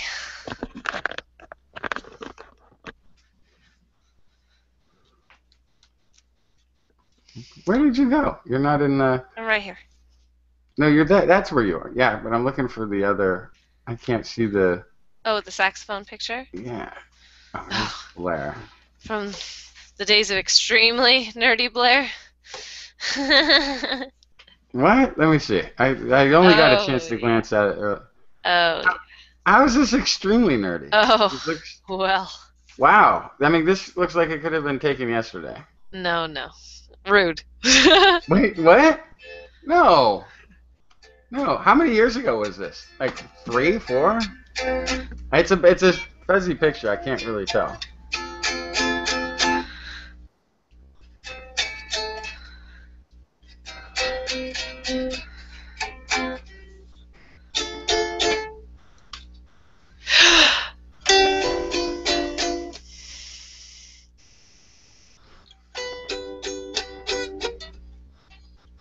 Why is it when I hear a ukulele, I immediately expect to hear somebody singing in falsetto?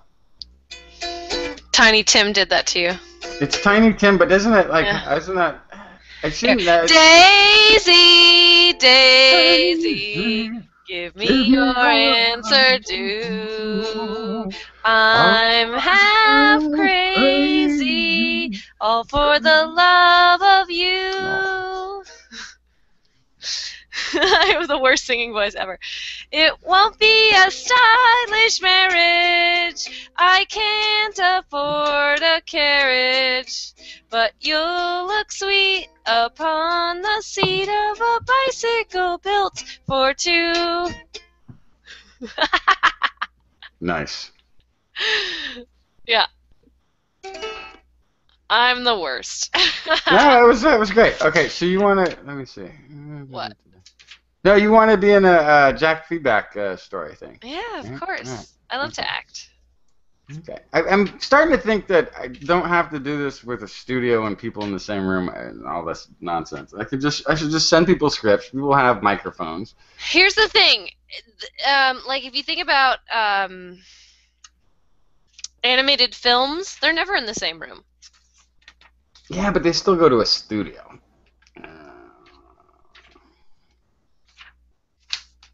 But still, it doesn't have to be. Modern technology has gotten so much better than the original studios people went to anyway, that you can do it from home what would have been impossible quality standards to have achieved 50 years ago in the greatest studio in the world. So, yeah, should start doing that. I have too many projects, though. There's so many things that, like, I should be doing, like I'm supposed to, not supposed to be. And there's nothing I'm really supposed to be doing. There's a lot of things I'd like to be doing. There's a lot of things I should like to be doing. There's some things I shouldn't be doing that I shouldn't be doing. But most of the things that I'm doing are things that I really should be doing more of, but aren't doing enough of. You know what I mean? I do know what you mean. Like playing the ukulele.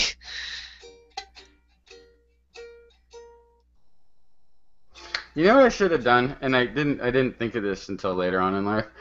I should have been a Native American in California. I know, right? Like pretty recently, at least. Not, I wouldn't want to. Pre-college. Pre-college would be good. Pre-college, but also like I wouldn't. Yeah, but also like within the last few decades, I wouldn't want to have been Native Nation in the history of California. Oh yeah, definitely not. Trail of Tears. No, thank you. No, well, that wasn't here, but yeah, this is we had the same. It was in the area.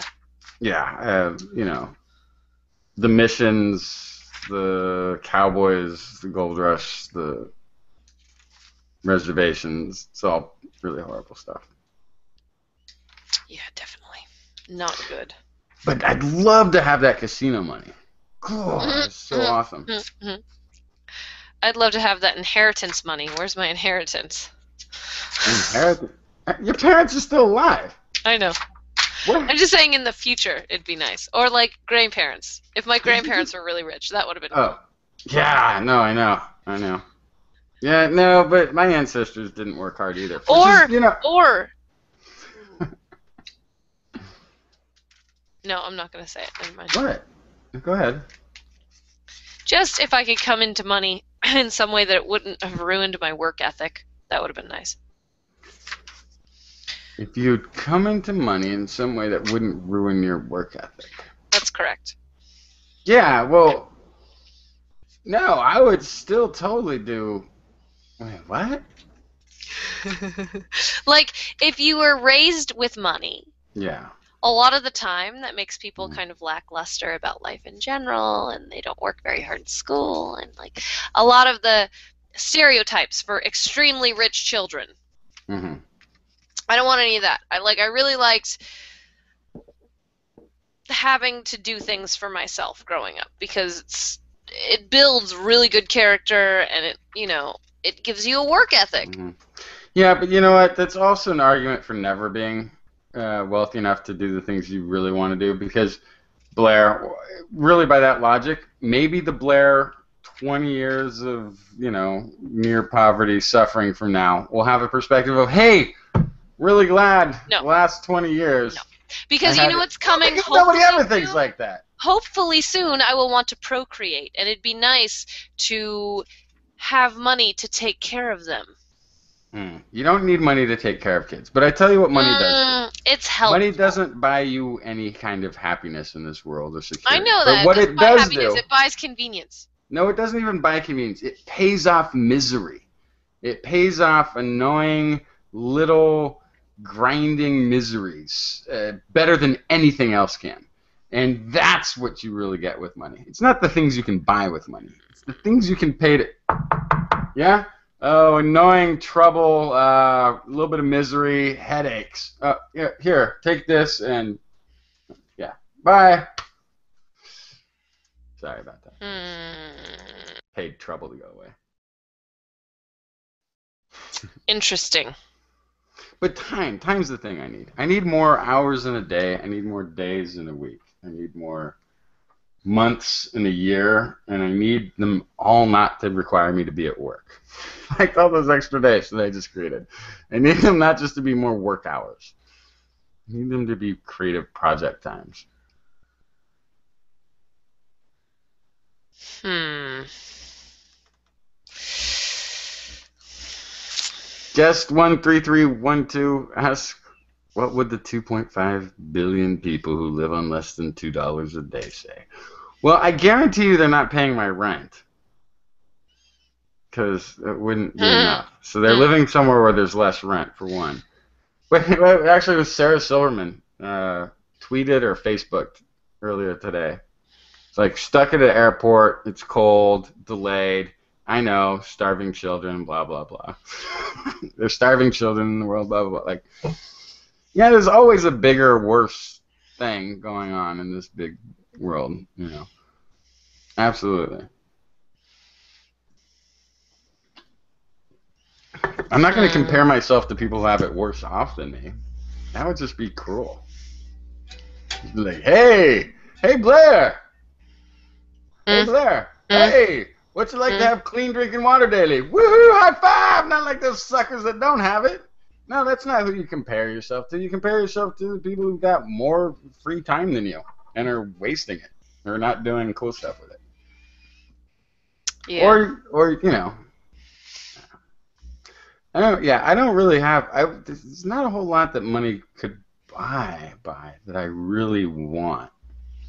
Like, I'm not like the new car junkie. I'm not the expensive anything that you could buy out there that interests. You know, a little bit of land for a science island would be awesome. But mostly the thing I desire is time. The freedom to do creative stuff. That's what money means to me.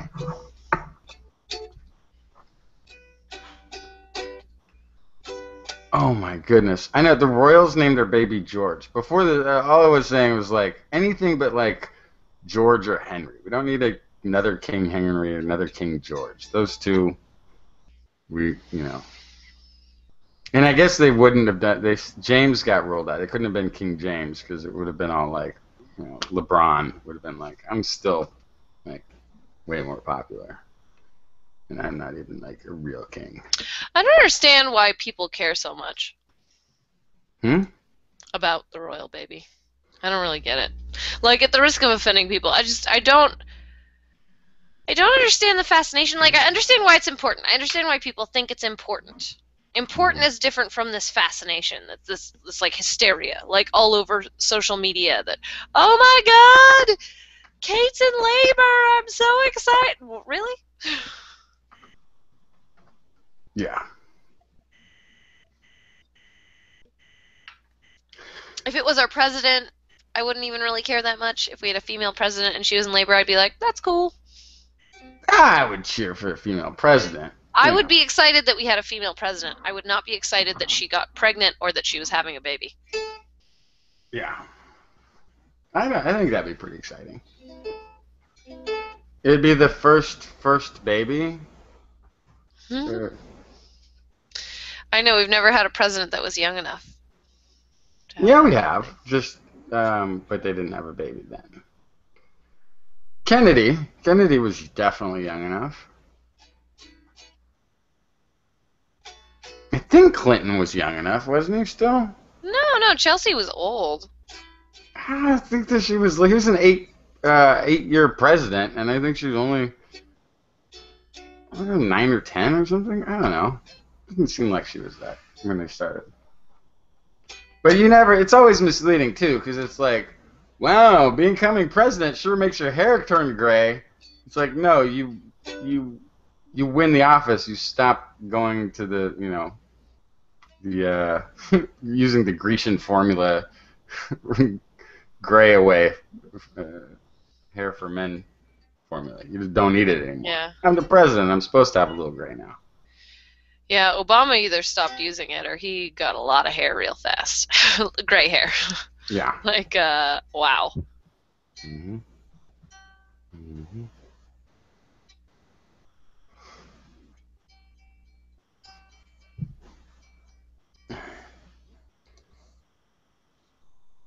Hmm. So you're not interested in royal babies? Yeah, I don't really get it either. I'm not a royal family watcher, any way, shape, or form. I guess they closed a lot of those gay. What were they calling them? Gay rehabs Huh? across the country. We closed a lot of those like gay reform, Oh, like the turn you straight things? yeah, like there's a bunch of Really? them closed, and there was apparently an apology by whatever. I think it was a Baptist religion thing.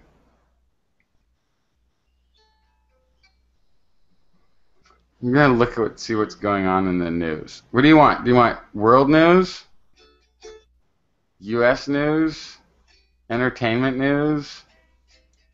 What else should people look at if they're not looking at science news? Ooh, wow, this is interesting. Paleontologists discovered dinosaur tail in northern Mexico. Wow, that's an amazing picture they've got on here. You can really see it.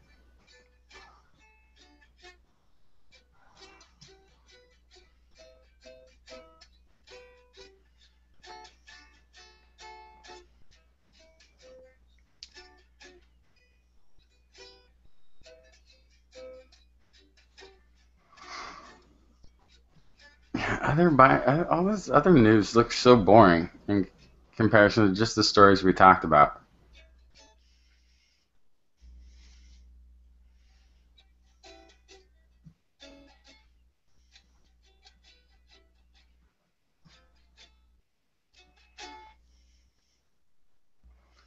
Hmm. One social network has been created that only lets in happy people. No grumps allowed. Well, that's fine. I think that's how it should be. Yeah. Right. U.S. news, according to Yahoo. Asiana crash families hire lawyers.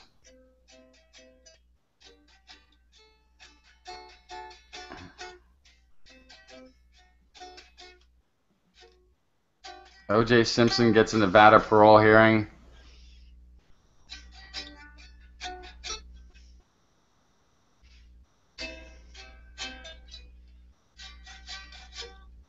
This is weird. Wiener admits to sexting more women as poll shows his popularity has plummeted. Oh, Wiener.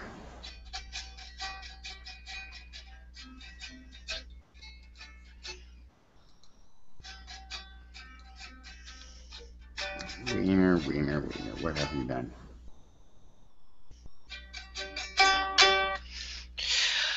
Yeah, he can't stop.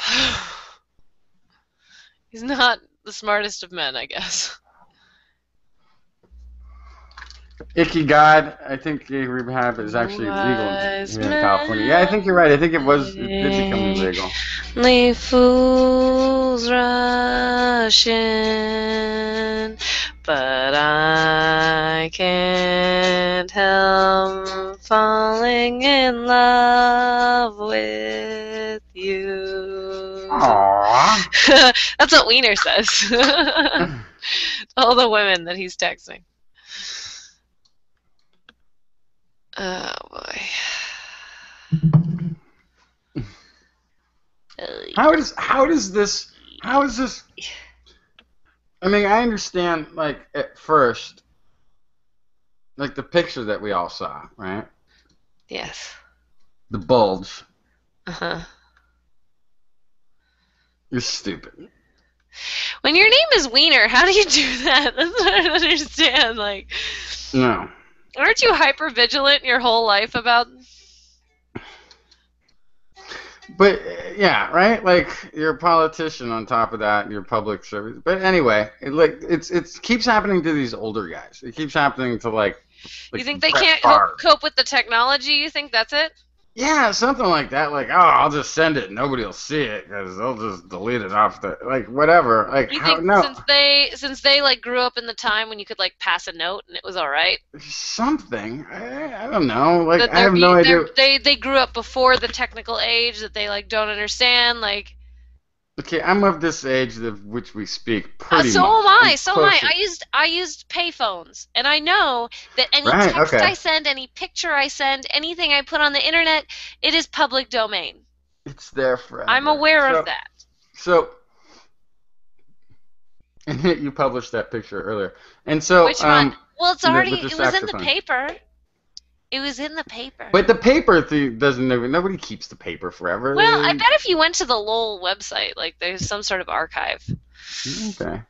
But so like yeah, Like the picture of me in high school holding a hawk that was on the Examiner, you can still find on the internet, and that was before the Examiner went digital. huh. Like it's there. That's what I'm saying. Interesting. So this I can't stop talking about Wiener just for another second. So he gets I don't know why he had to resign or give up campaigning before over this. His marriage was in trouble, yada yada. So then he decides to run again and announces that there's going to be more photos probably out there. These ones are more explicit. I don't know why they didn't get released before, apparently. But for more women, it's like you've shown bad judgment. I think you've shown enough bad judgment that people don't want you representing their best interests because of your ability to show bad judgment. Mhm. Now, people make mistakes. These things happen. There's probably no shortage of cheating or talking to some girl behind your wife's back in Washington.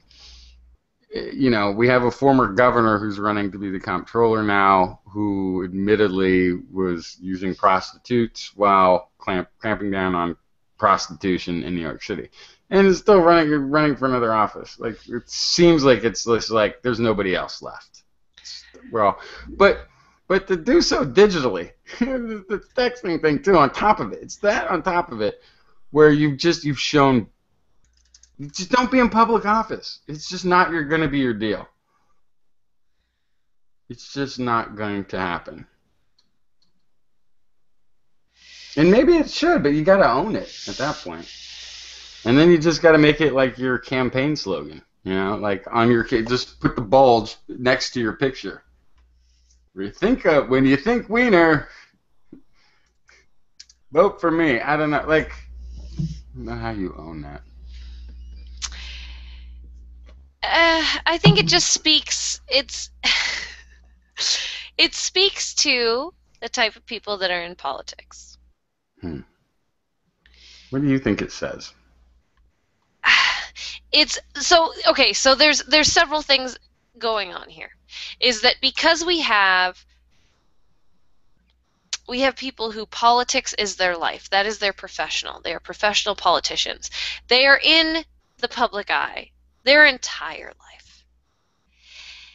And it puts pressure on them that probably one could say at some sort of subconscious level makes them act out in a weird way. I think, first of all, it's not fair that we have people that are in the public eye for their entire life, for everything private and public, before they become a politician. But I think it all stems from the fact that we have professional politicians. Mm-hmm. And in a perfect world, politics wouldn't cost money to be a part of politics. In a perfect world, it'd be something like community service, where you have a profession and you maybe take 3 or 4 years off to be in politics, and then you jump right back into your profession. And you are campaigning based on who you are, not about how much money you can raise or about what platform you're running in conjunction with. It'd be more of a proper representative of us as a whole if they were people who had jobs. Right. So here's one of the problems with that. the guy, and I'm going to defend the career politician here for a second, Hmm. okay?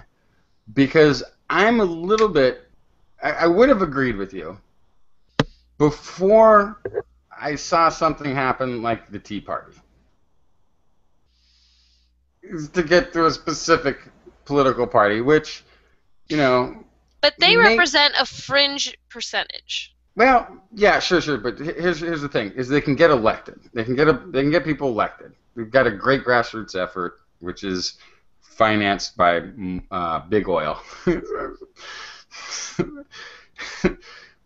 of, it's a financed grassroots effort, but to have people who can come in and say and do some of the craziest things I've heard and seen people do in politics in a really long time, and then just be gone, just disappear back into the shadows. There's something about the career politician who's like, you know, I'm not going to stop in the middle. I'm not going to stop the president in the middle of his speech and yell out liar. Okay, but here's Because the reason those people had success. The reason they had success is because the career politicians are so vanilla. That's why. It's because for once there was someone out there in the political sphere who dared to be extreme. The problem is that the only extremists were coming from one side, and that they were also, a lot of them happened to be kind of little maladjusted. Yeah. But the point being is that if we didn't have strictly career politicians, they wouldn't have been so successful. I feel like if there were real people being represented by real people in government, the Tea Party wouldn't have had the success that they did. Yeah. Yeah, something really horrible, and I keep wondering if people are, you know, under the age of, I don't know where the cutoff is. Under the age of 30, maybe? Maybe under my age at all. Maybe even people who are a little bit older than me. Because I was raised in my mother was like a lifetime employee almost of the Democratic Party. I mean, from the earliest days. I mean, I used to when I was sick from school, I went to the Democratic headquarters in Sacramento. That's where I would hang out on my sick day. Is there, and so, you know, and there was, I remember all the sort of political debates and the goings back, but I've never seen anything like what goes on now, where one side is pure obstructionist to the other side. You know, they want to get rid of the filibusters, or they want when one's in and then the other one wins the election. Now they want the filibuster to be easier to do. Right now they've got the easiest. I mean, the filibustering too is you just have to write it down. You don't have to stand up and keep talking for 24 hours. Stupid. I want that back. I remember when.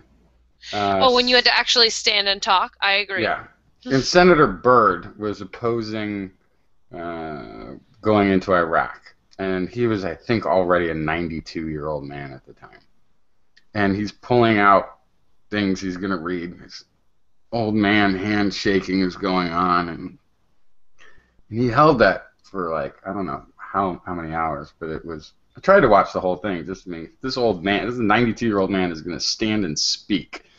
There's a filibuster until everybody leaves this building. Least I should do is tune into it on C-SPAN, right? But now they can just say, we're filibustering. Yeah, that's it. Now we're gonna go home, play golf, and now nothing passes. No judge gets appointed. No whatever happens. You know, and it's sort of there for. I kind of like that about our system too, though.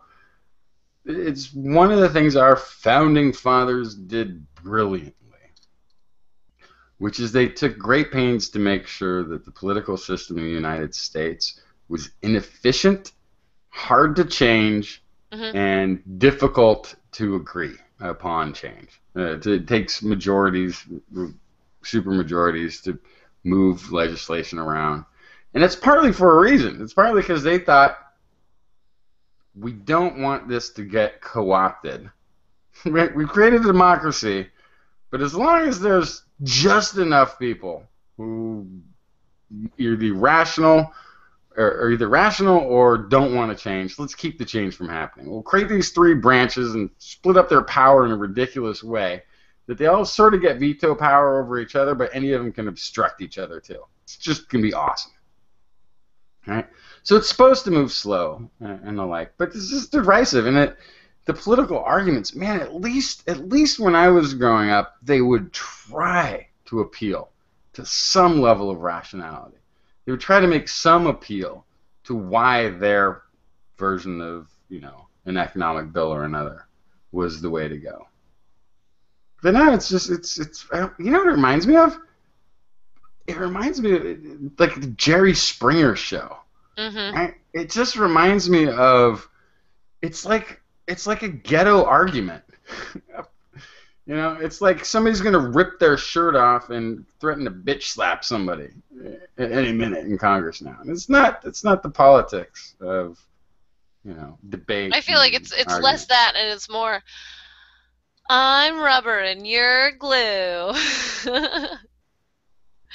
It's like, it's almost as if it was I'm going to take my shirt off and punch you in the face. Mm-hmm. I could respect that more than what's actually happening.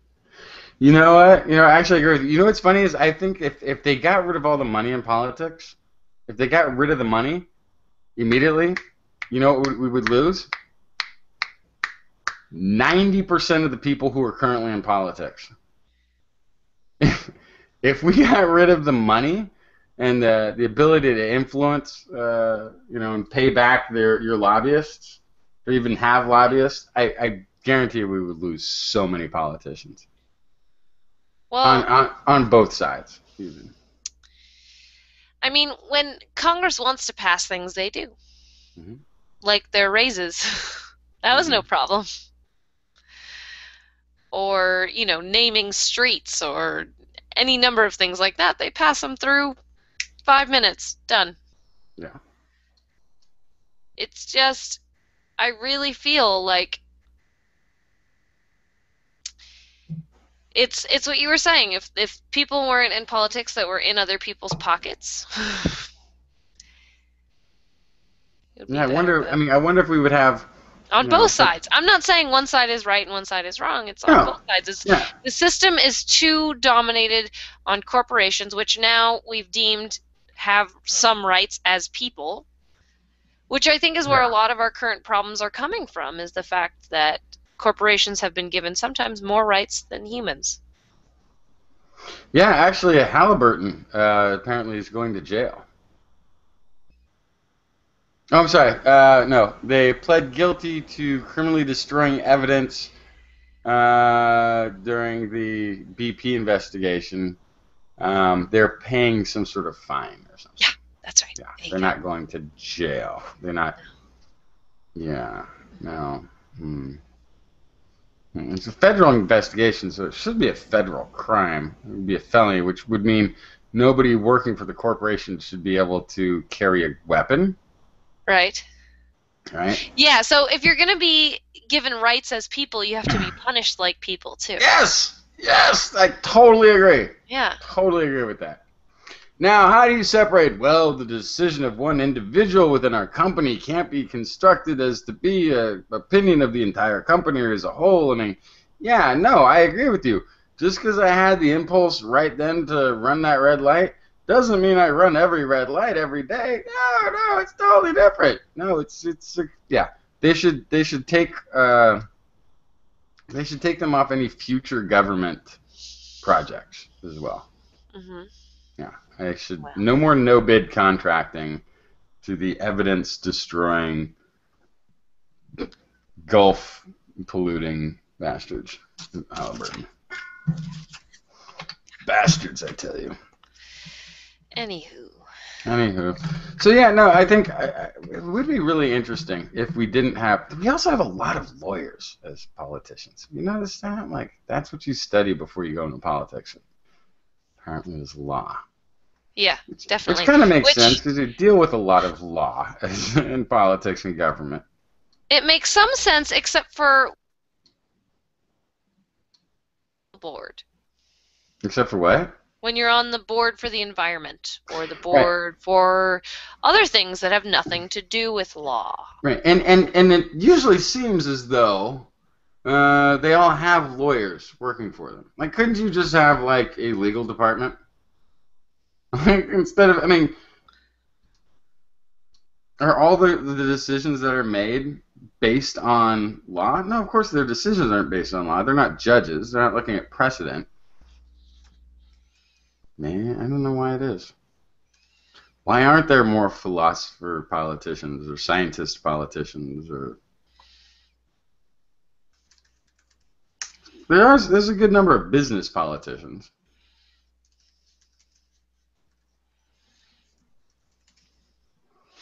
I don't know. I would really hope that the committees in Congress had some sort of relationship to what their committee is about, but they don't. The Committee for the Environment has a climate change denier on it. Mhm. Hey. Yeah. Yeah. Well, at least that opinion is being it's ridiculous. It's totally ridiculous. But maybe that's part of it. Maybe this is part of what makes our country so fantastic, is that our political system is so inefficient that America shouldn't be able to radically change overnight. You know? Maybe that's part of the point. Yes, shouldn't be able to radically change overnight. However, should be able to change in some ways, which it has in the past. It seems like a lot of things have come to a screeching halt recently. Mhm. We were able to change a lot of things in the Constitution until now that helped us to move on as a country and progress. And when's the last time we had an amendment? It's been a while. Yeah, yeah. You don't want too many of those. You don't want them No, like you don't, but every you week. still need some. Or you need to, I don't know, get rid of some, Hmm. as has happened. Yeah. Or I also this is something I don't know if they've passed since a law that forbids this. But you could presidents had in the past the option to change the number of people in the Supreme Court. Like this has been a presidential power. Hmm. Why not just add a few? Every time you become president, don't wait for somebody to die. Just add some more. Maybe Or they how did about we lock try to them. make the Supreme Court somehow reflect the proportions in society? What do you mean? I don't know, you could look at certain things like socioeconomic status, gender, Nope, nope, race. nope. Can't. Those are protected groups.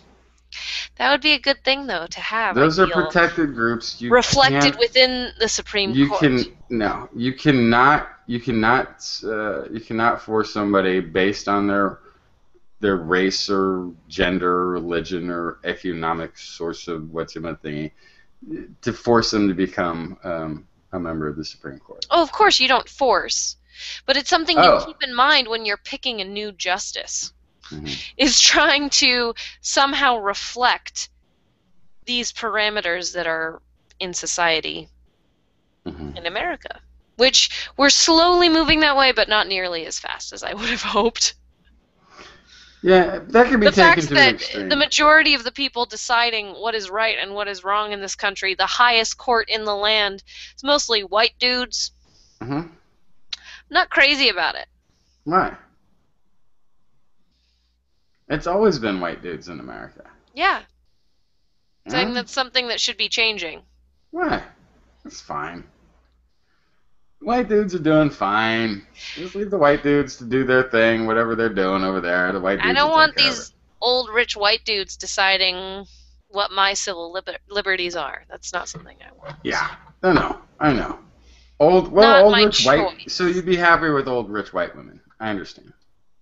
Well, that day may be coming soon. I'd be happier with some old rich white men, Hmm. some old rich white women, some Latino women, some black ooh, women, see, I think you're some prejudging. Asian men, I think you're prejudging the, some poor folk, some rich folk, some middle No, class folk. I disagree. I so disagree with this. I so absolutely disagree with this. I actually think this is one of the things, and I'm not saying that you wouldn't. Wait, gotta make sure I'm being clear on what I'm actually saying here. I'm not saying that it matters what the race is that any of these people are, but I think you definitely want. When you start to get into poor people, I start to worry because then I'm like, well, are you talking about like somebody who hasn't had an opportunity to go to college even? Or are you talking about See, like that's the point. uneducated You people? need to fix this from the inside out. So you need to make sure people can go to college. Yeah, but if you put somebody who didn't go to college on the Supreme Court, their I attitude's never gonna be like, said that. well, I didn't I need to never get said an that. education to become a lawyer. In fact, I never said that. I don't think you need an education. You just need get the chutzpah to go out there and get yourself I'm saying appointed to I think there is a pool that you can pick from to find judges that is a lot more diverse than what you see on the bench. Well, let's see. We've got women. How many women? Well, we've got the one Jewish woman, and then the one I think Christian woman.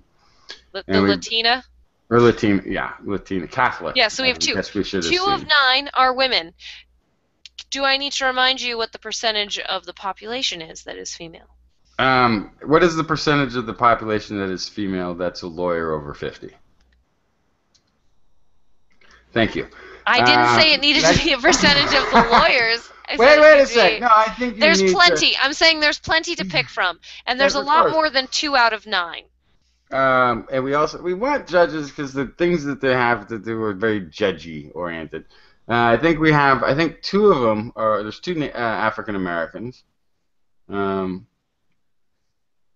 There's Clarence Thomas and what's his name? Scalia. Scalia's what? What? He's white. Scalia's white? Yeah. Oh, I thought he was African American or Indian. No, he's the one that. He said some really offensive things recently. I thought he was, or he's at least like, he's like Indian though. Then I mean, he's like Sri Lankan or something, isn't he? No. Scalia? I mean, that's not a white people name. I just know he said some things that offended me to my core. Anyway. But let's not get too political. That's not what this show is even about.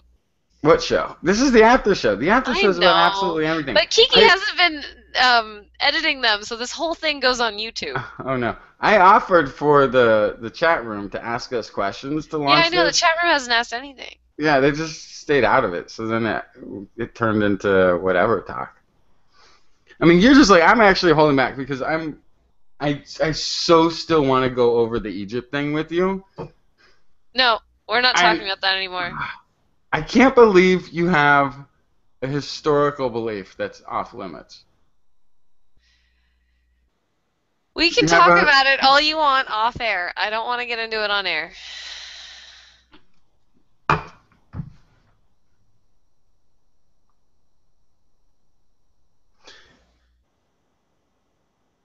Off air? How come off air on it? Okay, well, no, that's fair. You can have off air.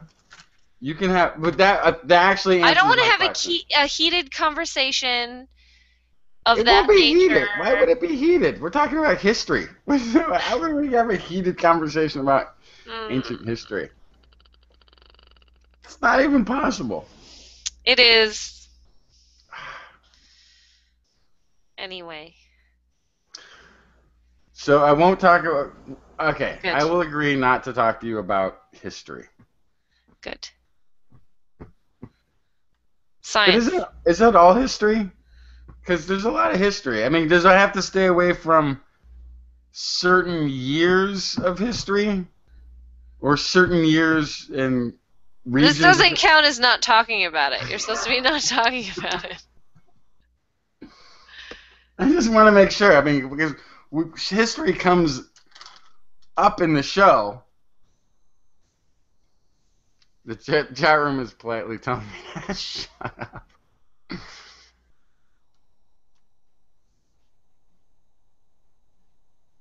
Huh, what is this? Can you maybe pick up on the 3 parents baby stuff from recently?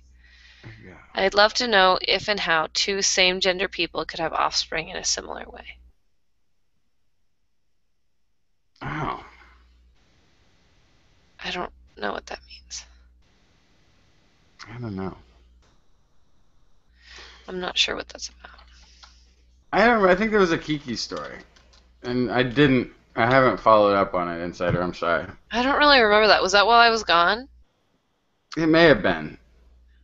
I don't remember how it worked exactly. How they got 3 parents stuff up in a baby. Mm. I'm not sure how you do that. History is written by the powerful, not always the most honest of people, says Zero Nero. It's not always written by the powerful. Sometimes it's written by illiterate desert people who have spoken word stories that get passed on, and then powerful people come along later and write it down. You're right. It does, but that's always part of the story. Is who's writing the history.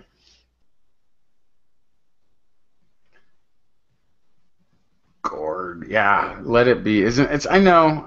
It's just it's been a subject of.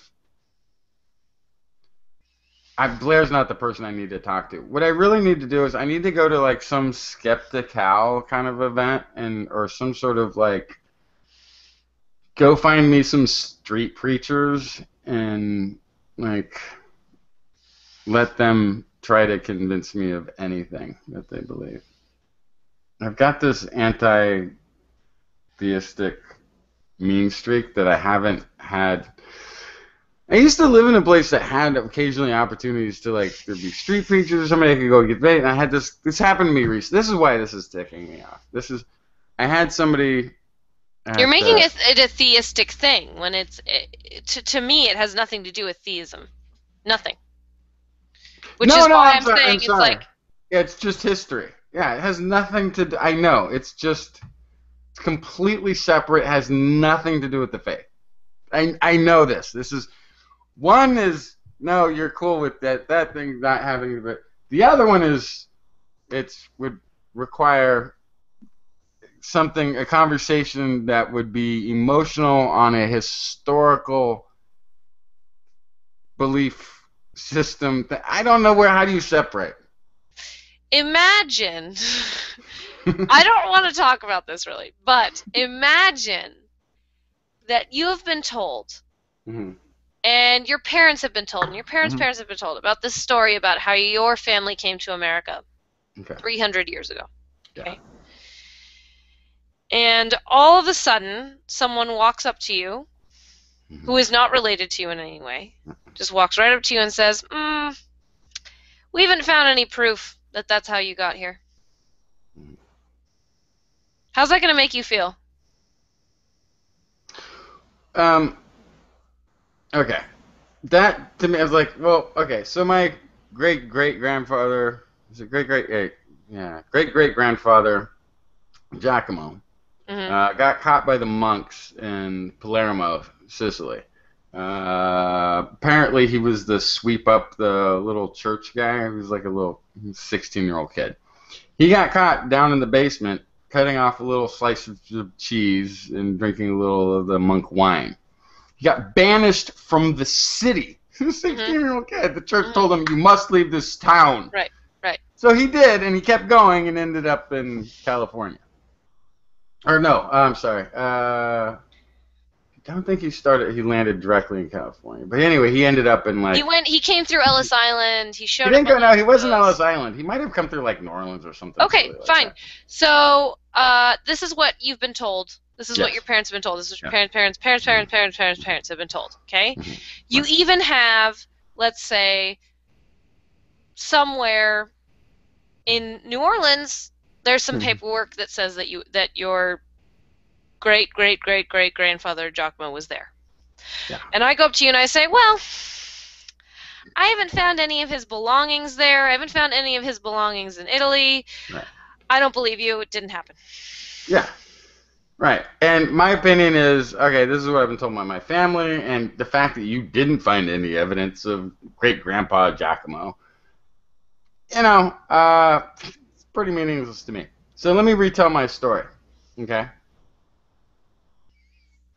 My great-great-grandpa and 4 million of his friends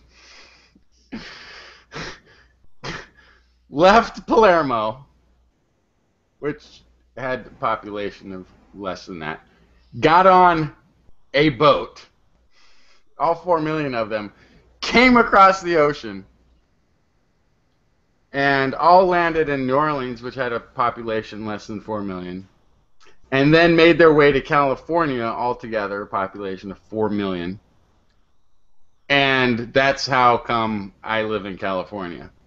Okay, how about And this? and then somebody says, yes, but we don't have evidence for 4 million people making that trip, which would have depleted the entire population of Sicily, which would have made a major impact upon landing in the United States, and which would have left a highway of footprints and evidences along their way making it to California, and yet we have no record of this. Okay, so How let is me that? let me draw a similar parallel.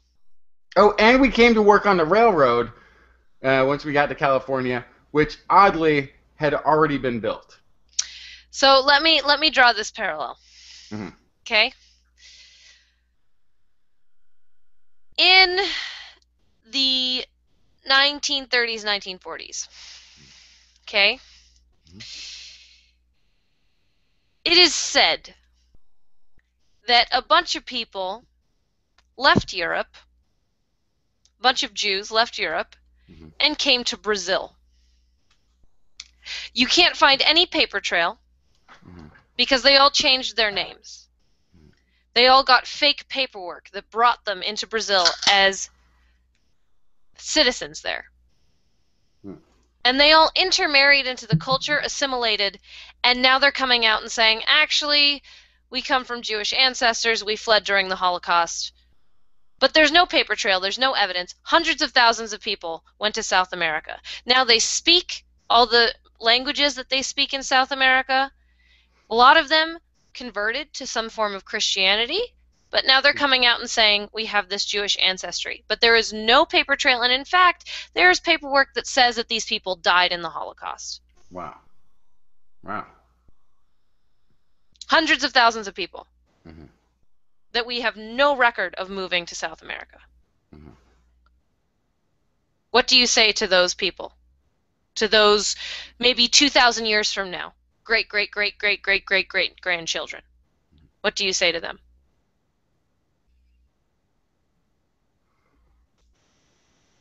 Yeah, no, it's a very interesting claim.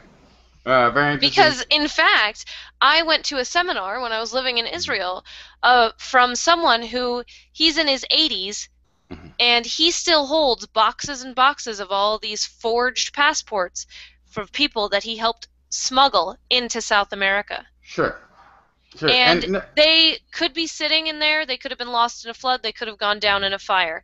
And he is the sole owner of this paperwork that is any proof whatsoever of thousands of people coming into Brazil. And there are a bunch of people like him that have these one little pieces of paper that over thousands of years could disintegrate and go away. And these people have no record of ever having been in Europe or ever having moved to Brazil. Okay. So here's what I would say. Here's what I would say to this. If we're sort of making the parallel, you would have to say that the people of Chile maintained that they came from, I mean, this may be a true story. I guess it sounds like you're telling me a true story. But the equivalent would be if only the people of Chile believed that people of this migration to Brazil. If only people in Chile believed that that's how we got to Brazil, and then we moved to Chile. But the people of Brazil, the Jews of Brazil, or ancestors, but then they wouldn't be. See, that's kind of the hard. That's a little bit more difficult. The Jews of Brazil said, yeah, no, actually, major Jewish migration was 20 years before the war, or 20 years after the war, or whatever it is. The people in Chile have this belief, but nobody in Brazil believes this.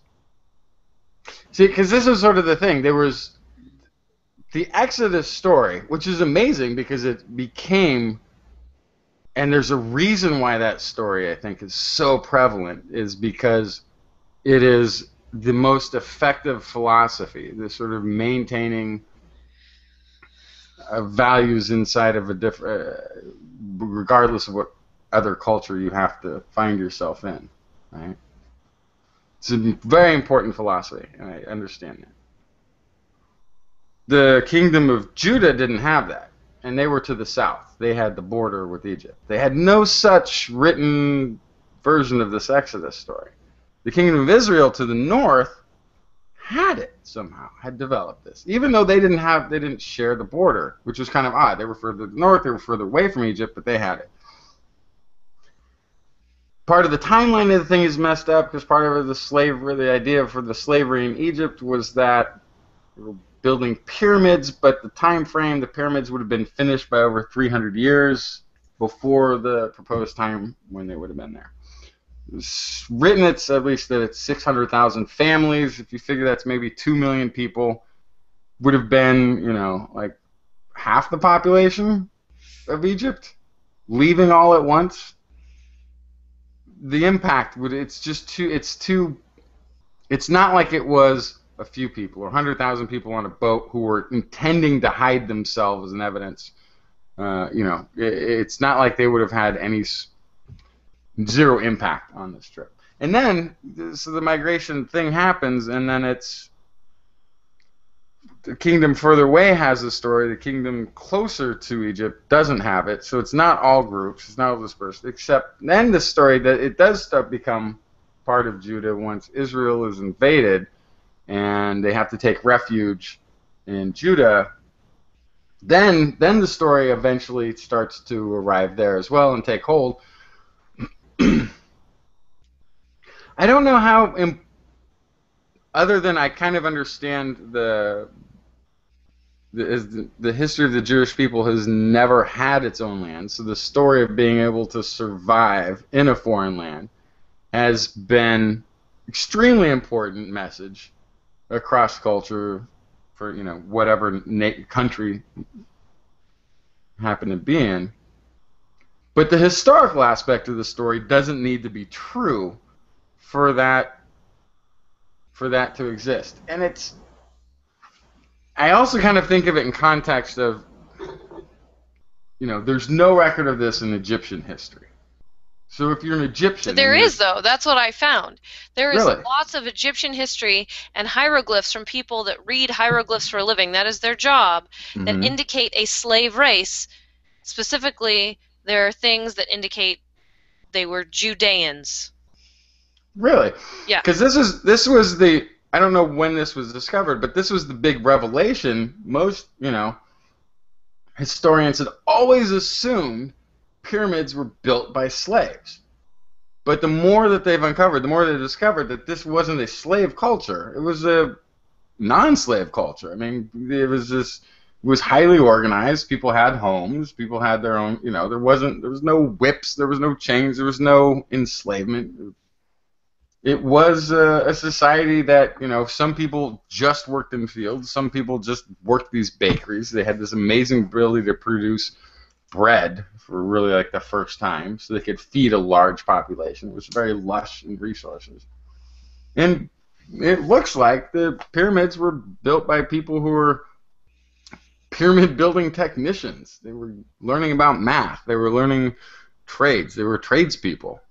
And not a culture of slaves. Now, there was a time when Egyptians may have enslaved and had forced labor of Israelites, Kingdom of Judah or Israel, I'm not sure the tribes, but it would have been not in Egypt, but somewhere closer to where Jerusalem is today.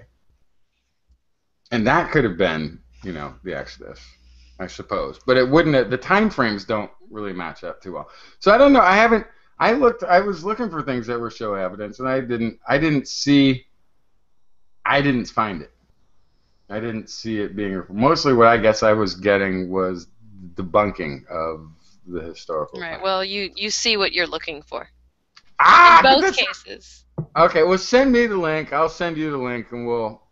I think the bottom line is that in any oral tradition and anything that is thousands of years old, your facts are not going to be perfect. Yeah. No matter what. And what's important to me is that the Jews have been slaves before.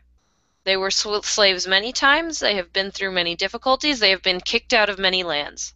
And they've held slaves too. I mean, it wasn't. That's the important thing, though, is that Well. is for me as a Jewish person and Mhm. feeling a sense of tradition and a sense of kinship with my ancestors, what's important is making it through hardship and sustaining as a culture. Mhm. That's what's important, and that's the story that's important. And whether or not every single fact of it is exactly accurate, I don't expect it to be. It's a 6,000-year-old story. Yeah. So what's important to me is that I get out of it what I want out of it. This isn't science. This isn't something that I can get in a time machine and see exactly what happened. I can't do DNA tests in a way that is going to tell me exactly what happened. No, but part of the problem I have with it. Oh no! Wait, I almost went away. Part of the problem I have with it is it's upon this journey, right, that the Ten Commandments happen. That man starts getting. And I'm saying I don't care about any of the theology involved. No, I know. I don't care because I don't have that part of me. And I believe that there are parts of it that are that are founded in historic incidents. In fact, they have found climate data. They have looked into things and found explanations for the plagues, for a lot of the plagues, that those things happened in a way that was interpreted and written down as a plague. There was a bloom in the Red Sea that caused it to turn red. There was an algae bloom or something like that. Mm-hmm. There was a El Nino year, essentially, some sort of advanced climate reversal, some seasonal change that caused a flare-up of locusts. Look at our cicadas that were supposed to show up and didn't, but they do sometimes. If you didn't understand where these cicadas were coming from, you'd think it was a plague from God.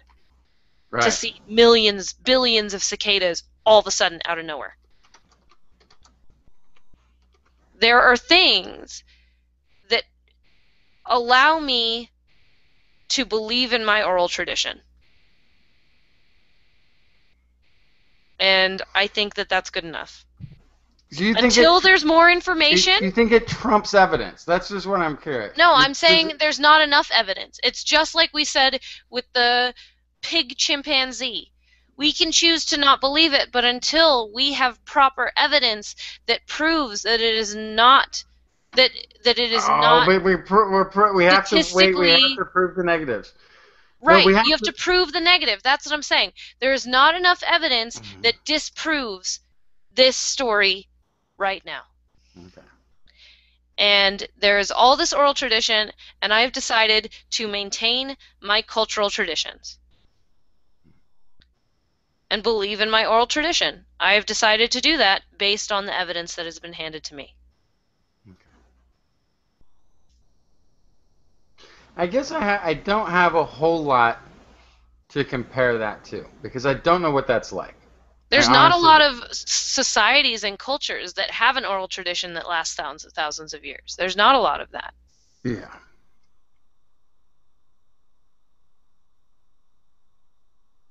Yeah, I definitely don't understand how that works. I mean, because even like the traditions that I have and I adhere to aren't ones that are actually expected to really believe a whole lot.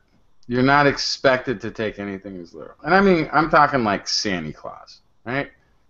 Like, I still do the whole Christmas thing, but I don't believe that, you know, I'll say it, I don't believe in Santa Claus. I just don't. It's not, and it's not Okay. crucial to me doing Christmas or delivering that to my children and letting them believe up until the point where they look at me and go, yeah, I know. It's like, okay, but shh, because there's a younger one, right? Gotta be in on it for the younger one. Like, did Okay, George but Washington hold on, actually? Justin, hold on. I hate, as so many Jews, I hate to do what we always do, which is bring it back to the Holocaust. But let me just say, This is okay? why. This is. I was hoping you Hold would on. not go there. Wait, Because that hold was. on. Simple thing, simple Oof. two-sentence thing. Mm, I don't want to turn this into a whole thing, I know. but That's fine. millions of Jews died, Mm-hmm. along with all of the evidence that they ever existed. Right. Okay? And right now there's this massive effort to try to collect from every Jewish family in the world any information about anybody that through oral tradition we are told existed and perished in the Holocaust so that we can have this written down. But if we didn't do that, if everything was left as it was left after World War II, in 3,000 years, when we look back, you could very easily sit right there and say, well, we have no proof that the Holocaust ever happened. You could very easily say that. There is literally no evidence unless we maintain what we have. As long as... Well, there is evidence. I mean, there's a ton of evidence. So I don't know. So you would have to make sure that films don't degrade over the next 3,000 years, which in itself is a feat. All right? They degrade within 50 years.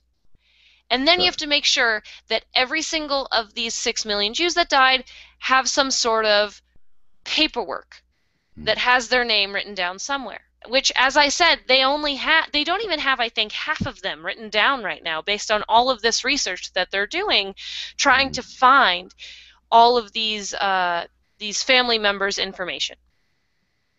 So you could very easily, if everything was left as it is today, in 3,000 years, you could look back and say, well, we have proof that 50,000 Jews died, but we don't have proof that 6 million died. Right. So okay, so looking back in 3,000 years, we would have a world war, we would have news accounts, we would have books, we would have a good amount, I mean, we would have preserved sites where things took place.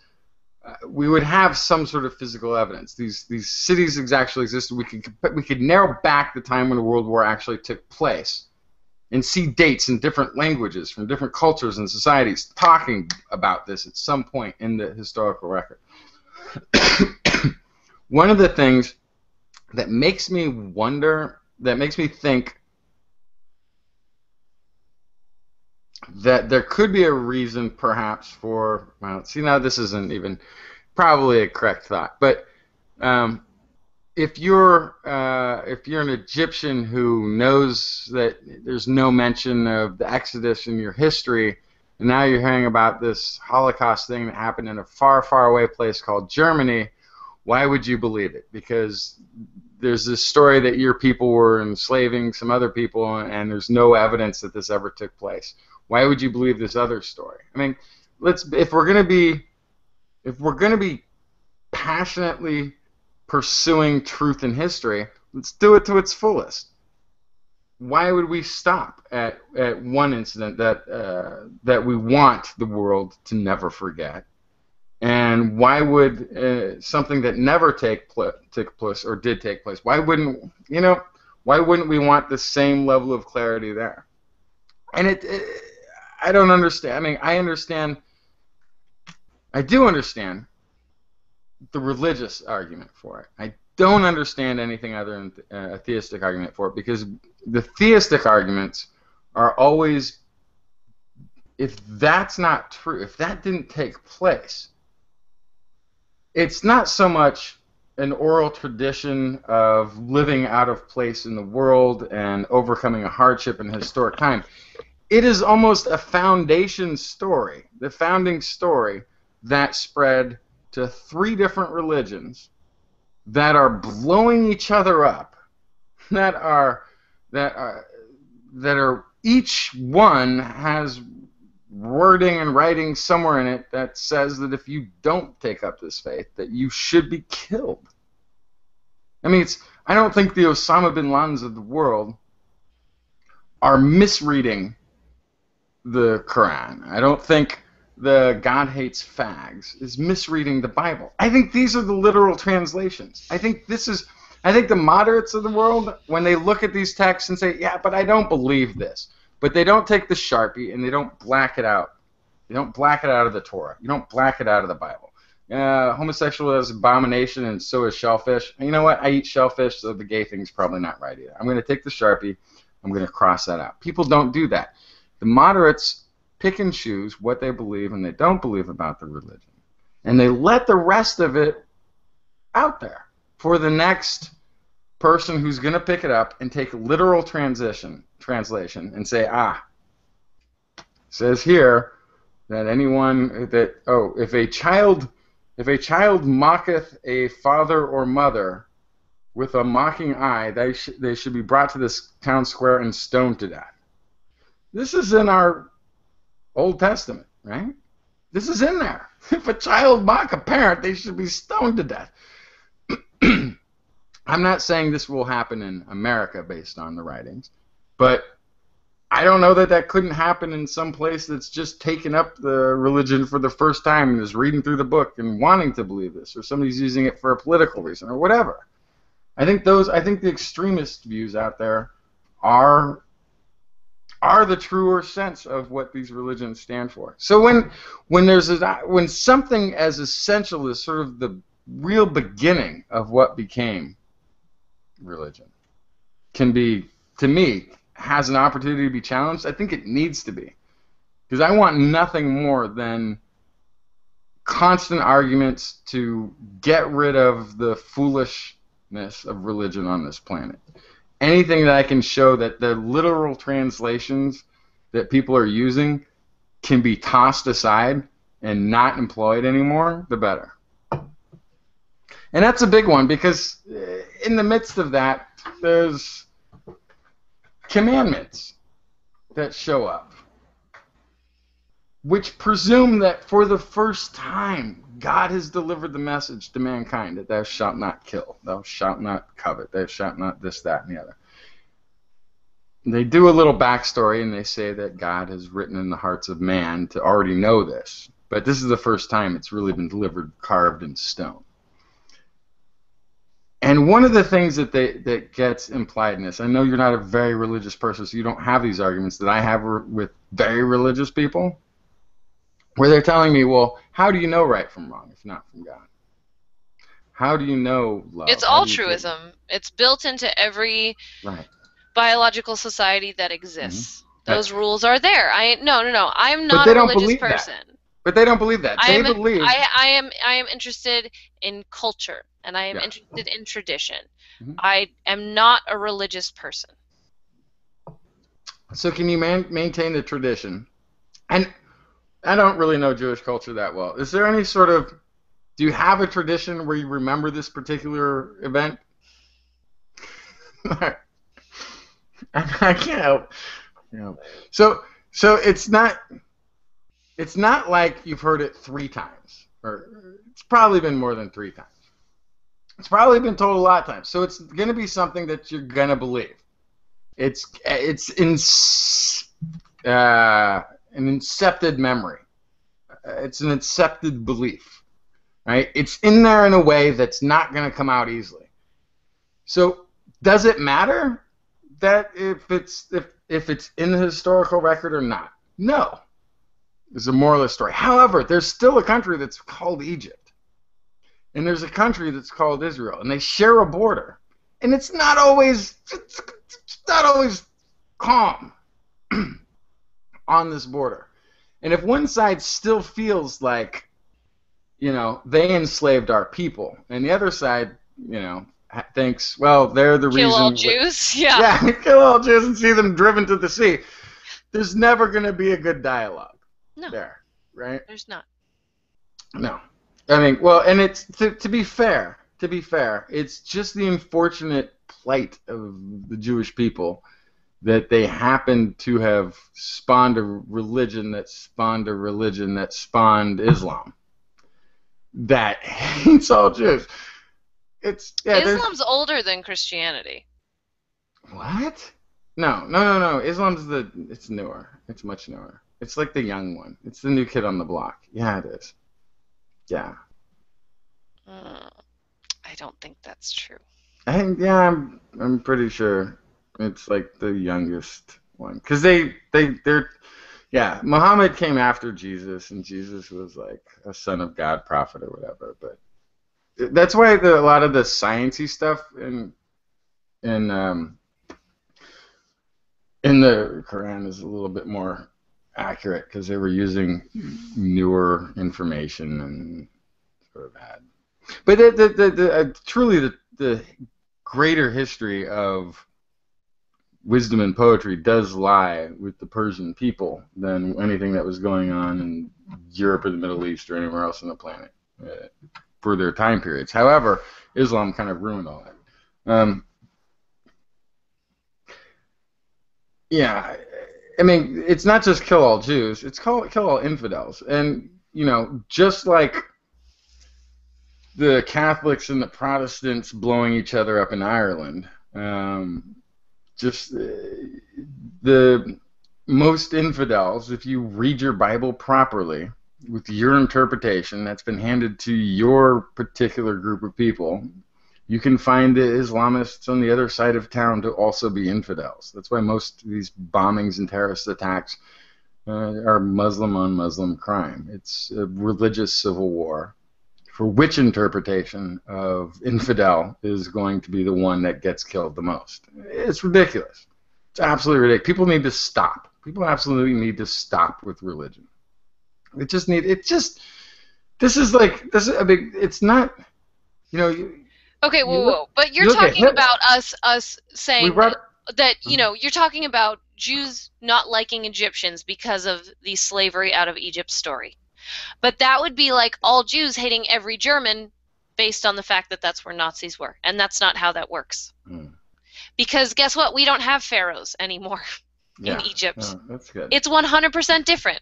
Yeah, this is true. There is no grudge being held towards the country of Egypt based on that origin story. But do you know why Hitler was so successful in turning the German people against the Jewish people? Because the predominant religion was Lutheranism. It's Christian Lutherans. And Luther was the most vehement anti-Semitic probably in history, with the exception of a few popes. Right? So they were raised with Sunday sermons that was just religious, historical, maybe it happened, maybe it didn't, stories about Jewish people, about the Jews, the history of the Jews. That in Lutheranism is exceedingly, it came from this delusional Martin Luther's mind, right? So when Hitler comes to power, he's not tapping into some brainchild he had or some beef he had with the Jewish girl who wouldn't date him in high school that got all the German people wound up. He was tapping into the culture and religion that was being taught in Sunday school of false histories, okay? And to say that, no, it's not that, the Jewish people hate Egyptians because of this, or Egyptian people all hate Jews because of that, for any real experience they've had on the planet. But if the seed keeps getting planted, it's not that hard for a leader to come in and say, everything you heard in Sunday school I'm reinforcing in a new way. Everything your Quran has taught you, I'm going to use from this political end or that political end. It's death to America, or it's death to the Jews, or it's death to the Shia, or it's death to the Sunni, or it's death to my political opponent, who happens to be the same religion as me, but trust me, it's not going to he's different because of this law of the Bible, which says that he should be stoned to death or burned or whatever. So I don't think I would look at what happened, the Holocaust. I would say that's not possible without Lutheran Christian soldiers marching forward to do what generation after generation after generation of their parents and the priests had reinforced ideologically within them. I don't think that's possible.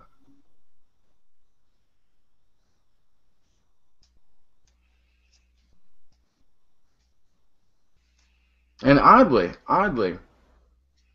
a cardinal who would one day become pope, brought a document, and I'm gonna have to look this one up, but it was basically the same document used by the Vatican clearing land of Jews around what became the Vatican, larger area, where it was execution or conversion of Jewish people. And almost verbatim, the same document was handed from a cardinal to Hitler. It didn't have to be presented to anybody, but if anybody had a spontaneous conversion to Christianity, the cardinal was like, you should pull them out of the line, basically. This cardinal later became pope. So, I mean, if you're worried about anybody, I would look again to the Christianity. I would look again to Islam, and I would look to the texts anywhere within any of these religions that's allowing anybody to have any belief that's not based on reality. And I would say it needs to get addressed.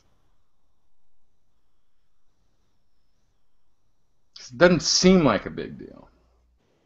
It's definitely not a big deal to you. You're not going to form your opinion about somebody else, but you're also... Whenever somebody really educated talks to me about religion, I always am in the back of my mind being like, yeah, but this isn't how it's getting taught. This isn't how it's going to be taught in temple or in church or in a mosque. This isn't how it's getting presented by people who aren't taking an educated look at things. This isn't how it's going to be presented to them. This isn't how they're going to take it in as their own knowledge. And this isn't how somebody's going to pull that trigger within them politically when they want to motivate them to do something.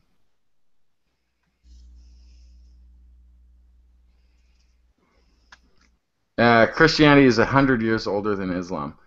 Well, that means okay, perfect. Thank you. That means they're about the same, is what that means. Because you have no idea when they started writing things down in relation to when it actually started. No, we do. He's actually, Zero's got it right. I was about to question him because I was going to say, well, if Christianity is 100 years older, I hope you're not saying you're 2000 because that would make Islam older. But no, 500 to 600 AD, Christianity is starts up around 300 AD, somewhere in there. Yeah, but see... I could use the same argument that you've been using on me all night about that information. How do you know? You have no proof of when people started, and what is technically the start of a religion. And how do you know exactly when it started? And how do you know that, there wasn't a text that was lost that was 300 years younger than that or older than that? So there are, yeah, absolutely. No, it's just... I don't believe any of that. I mean, I believe that almost that a good chunk of the Bible is making up. Obviously, it was edited by man. Well, and the first time that it comes up in historical documents is not necessarily the first time it was a religion and had a following. No, absolutely not. Correct. In fact, John the Baptist never mentioned Jesus. He was, going around baptizing people and stuff. I mean, there's interesting characters in there. The first version of the crucifixion scene ends without a resurrection. Oops! Oh, did we leave that? That's how we meant to end. So somebody else, many years later, adds a resurrection. But there wasn't a resurrection in the earlier documents of it. There's all these aspects, and there's parts of it where you can tell where it's written. Like A lot of the Luke was written in Rome at the time, and that's when they started changing. They got more specific with dates of when this or that happened. When it got more specific with the gory details of the crucifixion. You know, the further away from the event you got, the more detailed it got. You know, there's things you can look at that you can say this is written here, this was written there. You can find source documents. You can find lost documents. They found those. The Thomas Gospel was found in, I think, Egypt, actually. Somewhere, you know, huge bunch of, and most of the source stuff, the original Christianity is like, Jesus said this, Jesus said this, Jesus said this, Jesus said this, like in a long script, like no intricate day-by-day stories, but what was, they believed the Bible was largely built on, or the, you know, Jesus story is a lot of the Jesus said this stuff that then got turned into stories. Not coincidentally, a lot of the story of Jesus mimics the story of Abraham, Osiris, 14 other people. Hercules even has storyline similarities to Jesus. Nothing about this story was particularly original. It had actually all been played out a few times in the past. But when presented, you know, to a largely illiterate group of people in a time when you couldn't go to a library and look up a book, here's sort of the way I always picture it too. It's like this was why I was like hilarious in like 7th grade or 6th grade or whatever it was, because I could stay up late enough to watch Saturday Night Live. So I could go to school the next day and I could tell all the jokes that I'd heard on Saturday Night Live, and not another kid I'd run into had been able to stay up late enough to watch it. And I feel like somehow there was access to just enough Greek tragedy, Greek history, Athenian gods, stories of other gods of the past that had survived, that was in the hands of some, that they recreated the stories and ran the scenario and presented these jokes as their own original material. And it wasn't. It's all been, it's the entire story of Jesus, really, it's been done so many times before. Every god back in those days, every prophet, man of God, or, you know, had to have a resurrection. They had to work a couple of miracles. And there's even some indication, if you're really, if you like mystery stories, if you're a good mystery writer, you will present a story that by the time you reach the end of it, you have left enough clues along the way that when you discover who the killer is, the audience can look back at the evidence and clues you've given and go, oh yeah, I almost thought that. This makes sense because you've laid the foundation for it, right? If you're a good reader of a mystery story, you look for those clues all the way along the way. And if you get them and there's an ending that doesn't make sense, it's like, oh, that's weird that they didn't give me any clues. There's a really interesting thing in the crucifixion story that feels to me like they were trying to give themselves an out. It's like, should we kill the Jesus or should we not kill the Jesus? Because they do this thing where they have this on-the-spot conversion of one of the guards who's there. He says, this obviously is a son of God. I can see this now. And then he goes up under the cross and they crucify him. And within a couple hours, they're like, yep, he's dead. The same guard who's like, this is a son of God, is sent to inspect. Like, how are you sure he's dead? And he goes and looks. He's like, yep, he's definitely dead. A couple hours. Now, it used to take a couple of days for somebody to die from a crucifixion because you actually suffocate. The way it works. To speed that up, you break the legs of somebody, so they're no longer holding up their weight with the nailed-in feet. And once their legs are broken, the weight sags down, the lungs compress, you can't breathe, you die. The two thieves or whatever, criminals next to Jesus, had their legs broken to make them die quicker. But they didn't need to do that to Jesus. They didn't have to break his legs because he died within like a couple hours. And the person who confirmed it was the guard who had the conversion earlier in the story, kind of, and said, "Wow, this really is the Son of God."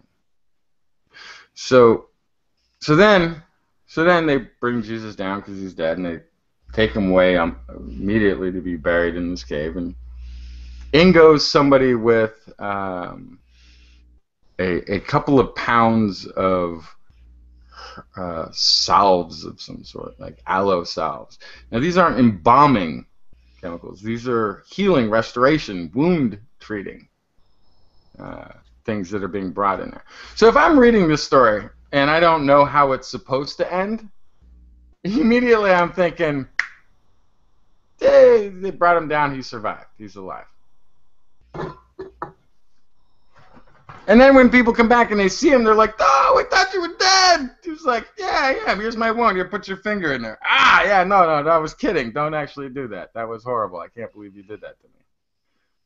So, even if you read literally, you can find things that are problematic with the storytelling. That there was so many authors involved in this story, so much disagreement about the story they were trying to even tell. The Old Testament, I don't know anything in the Old Testament, which that's not the whole book. It's not the whole Torah. That's like one part of it, right? The Old Testament, it's the Torah. It's the whole thing? Yeah. You have other books, right? The Talmud is a discussion of the Torah. Okay. At least there's something else. Because the Torah, there's some wicked shit in there.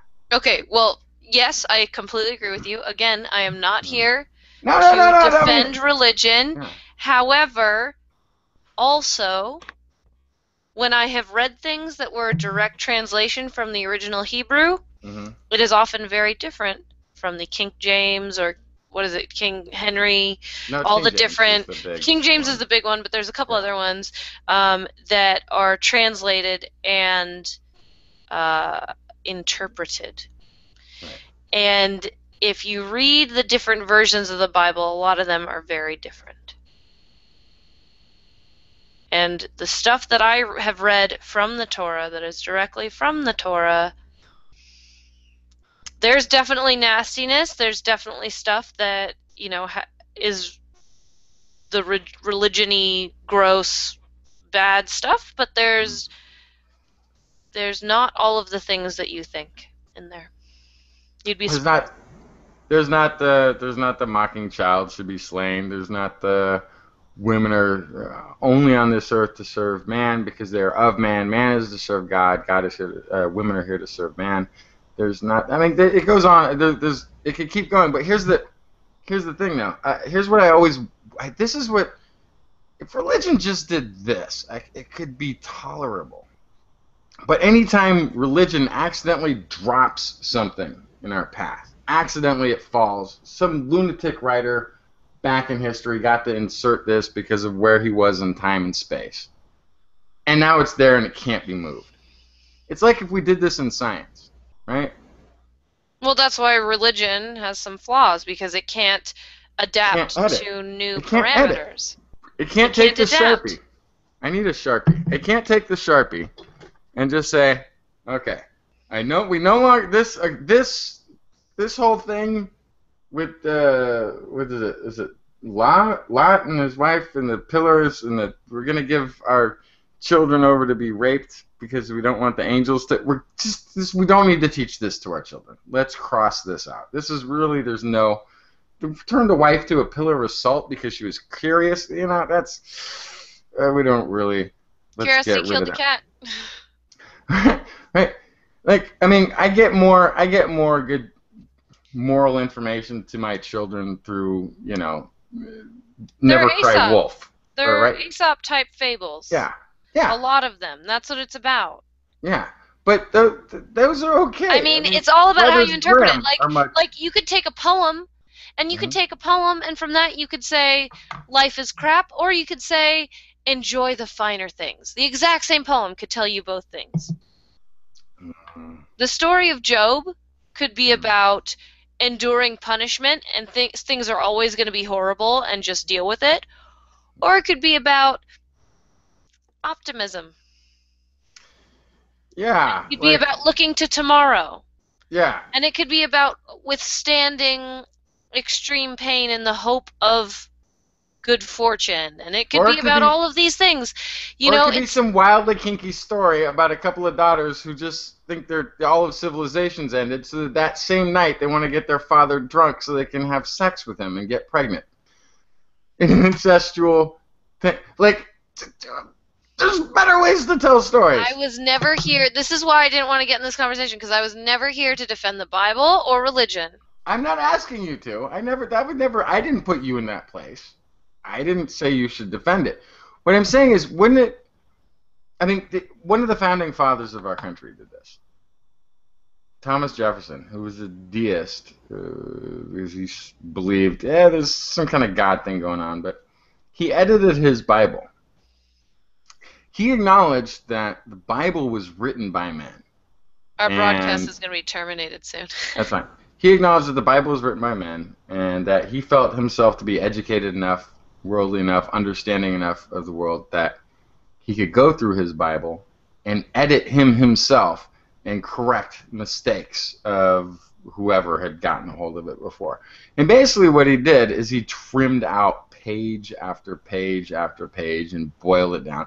Somewhere out there I need to get a copy of the Jeffersonian Bible to see what's really left in there at the end of it. Ecclesiastes is good. I really like that book, actually. That's about, that's where the bird song, turn, turn, turn, comes from.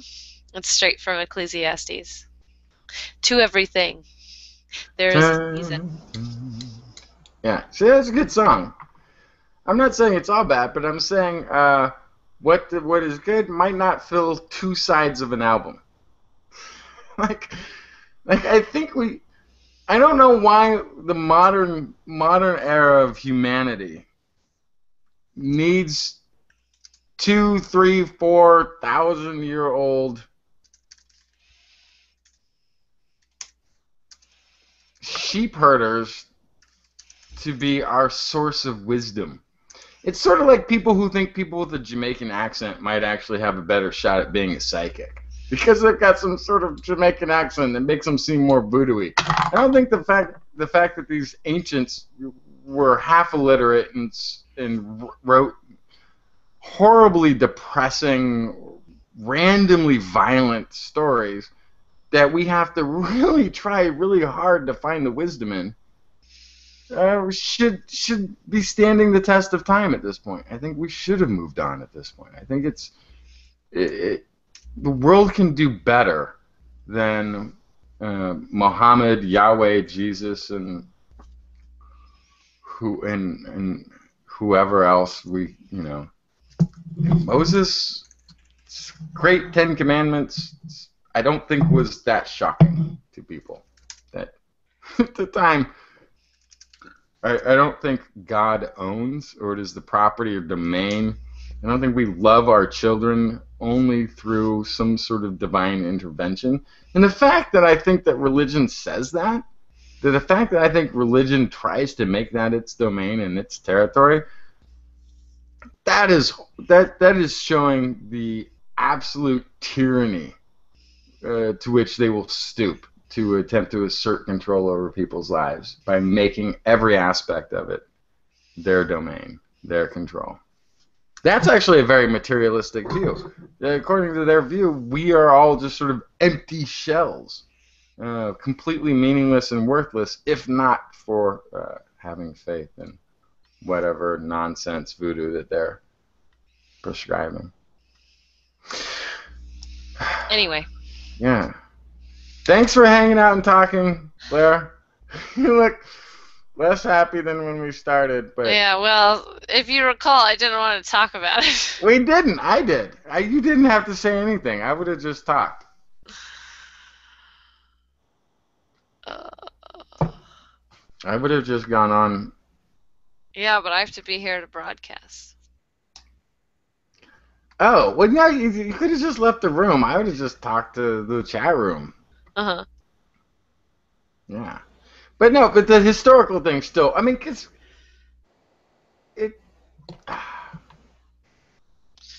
is it necessary Is it that it be necessary? historically true? Because this is, I mean, I've had faith-based ideas before. I had a faith-based idea in the Higgs boson not existing. Right? It I didn't want exists. it didn't want it to exist because I believed something else was a better idea. And I found a Higgs boson. All right, time to move on. Is it important that it doesn't matter historically? Because you said both that it doesn't matter historically, and then the stuff that you found was historical. I believe that it is founded in some historical fact. There are parts of it that are truth. That much I believe. I don't believe it's all truthful, just like there are parts of the Bible, not all of it, but there are parts of the Bible that are based in things that actually happened, even if they are not true Yeah, as they are written. correct. Yeah, there's some. So what's important to There me were is I people. believe that the Jews were at one point, no matter how many of them there were, they were slaves. Not 600,000 families, though. I don't care. Okay. I care that the Jews as a community were enslaved and that they moved on. How did they all end up in Egypt? I don't care where it was. I don't care Okay. how many But there this is were. right. But this But is a in order faith. to tell the story and continue the oral tradition, I have to have a story. Okay. And that is the story I've been handed, and that is the story I will continue to hand down. The point of it is that the Jewish people as a community were enslaved somewhere at some time, and they escaped. In one way or another, whether they escaped or whether they were allowed to move on or whether Well, we're however it asked to happened, leave they because they were hadn't learned there, about murder is wrong they yet. were there, they got out, they survived, they continued as a people. Yeah. That's the importance to me. And I would like to believe that it's all true. But as with any story, any game of telephone, you know it's not going to be 100% true. But I don't have any facts to create a news story that is more accurate. So I'm going with the one I was given. And I don't think it hurts anybody. So I'm continuing with it.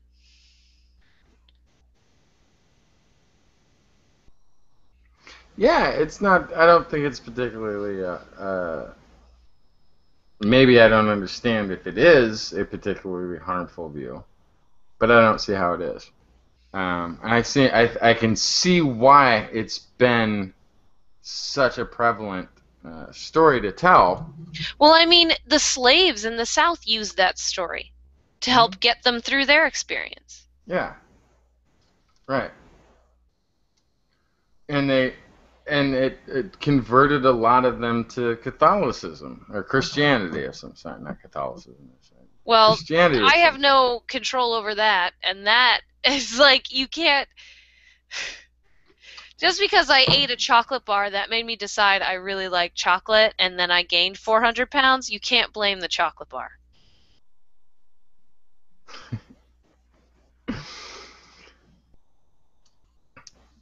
I no, you can't blame the wait. Can't Yeah, blame the chocolate bar for gaining 400 pounds from one chocolate bar. yeah. That's a lot of. One story about Jews in Egypt is not responsible for converting an entire group of people to a completely different religion. Oh, gotcha. No, absolutely. And also oddly, it was because of there's enough talk in the Bible about the right to maintain slaves, and that that it was used. The Bible was actually used to defend slavery in the South. They felt they had a religious right to maintain slavery, continue slavery in the South because it says in the Bible, in the old schooly Torah one, that one should love thy or obey thy slave owner out of fear of God. If they're good to you or if they're bad to you, you should still be nice to them. It's like that, for people who had really endured a slavery to have things like that in their book, that's a very big juxtaposition for me. It's a huge juxtaposition.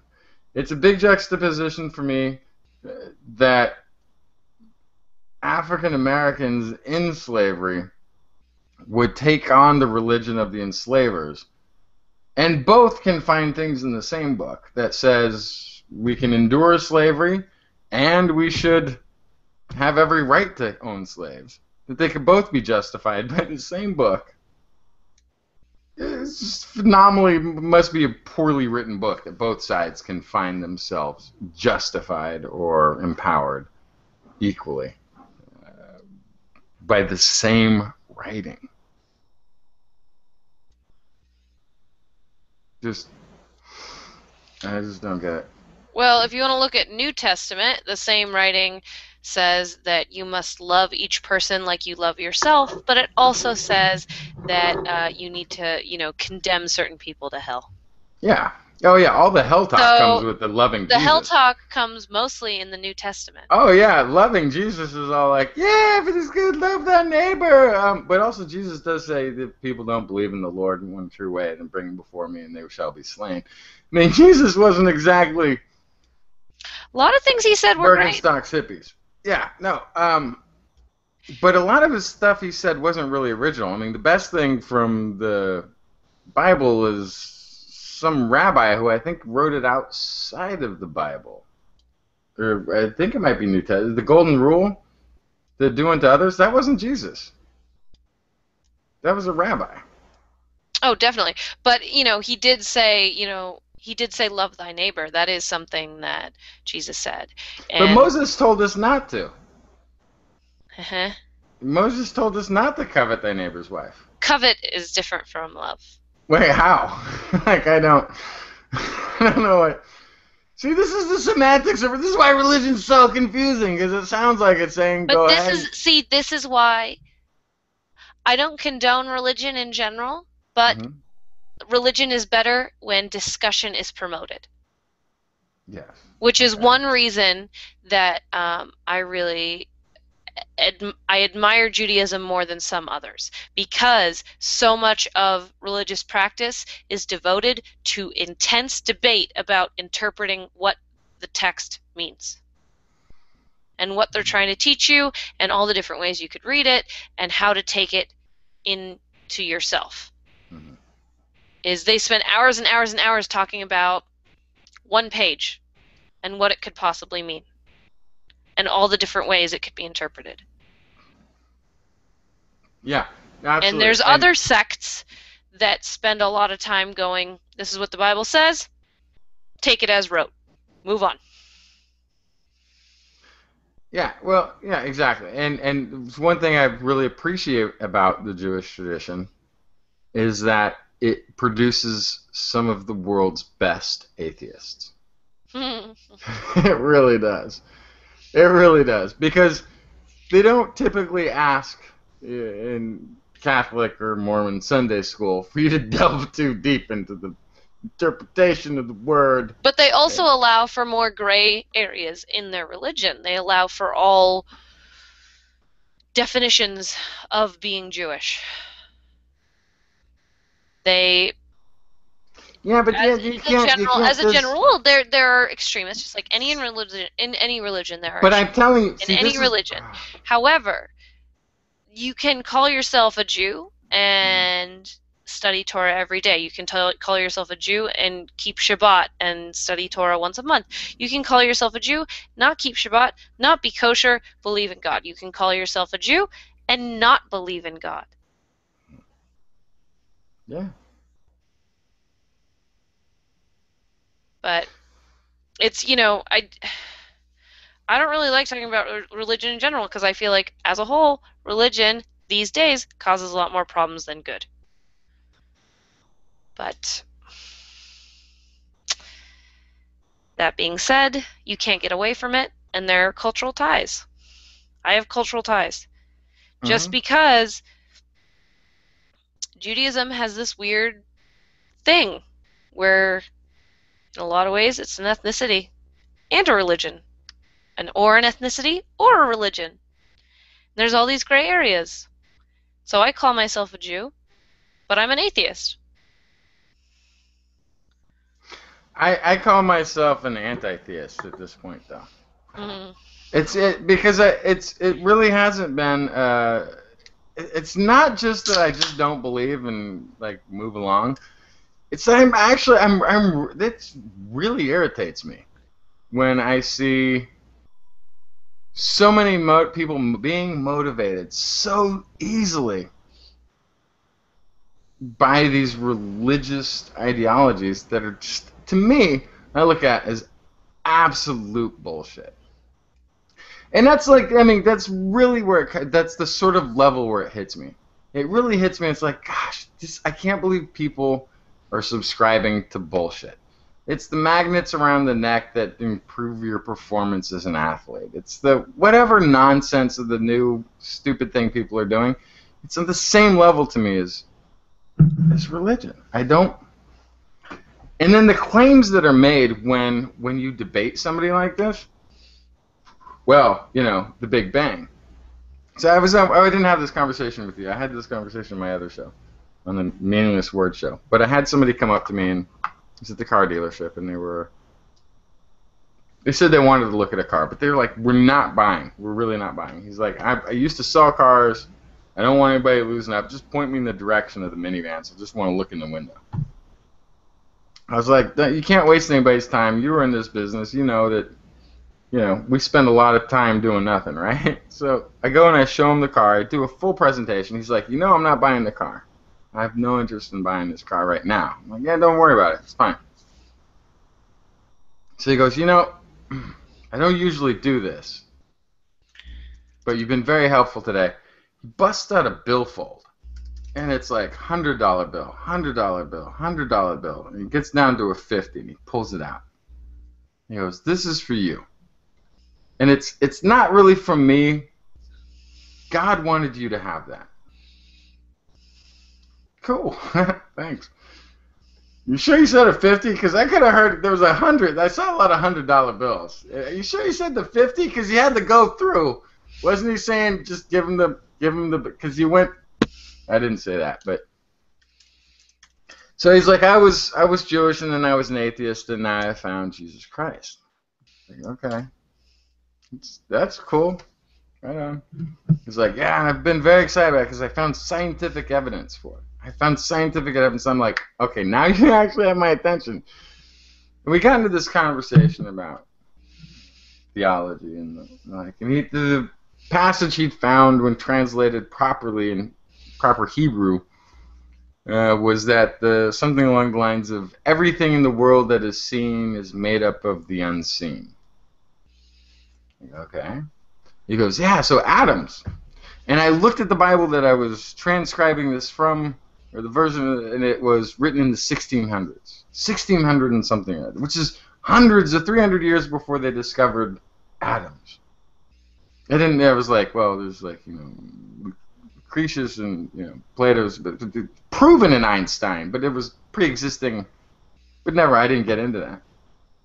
I'm like, okay, I just agreed with him. I was like, okay, but if I agree with you, because there was no word, right, for protons and neutrons and electrons, up quarks, down quarks, muons, neutrinos. We didn't have any of that language. None of those words had been created yet to describe the inner universe. He's like, yeah. I'm like, so best definition of people 2,000 years ago who were a bunch of sheep farmers is, yeah, the seen is made up of unseen stuff. It was about as much as you could get across. He's like, yeah, right, but it proves that the Bible predicted and had full knowledge of the way the world works. It's like, okay, I agree with you. That makes perfect sense. So here's what that means. It means it's a placeholder. That if we were to replace that line, that phrase you found in the Bible, you would replace it with a physics lesson, right? You'd actually teach people about the protons and the neutrons, electrons, and you teach people that stuff.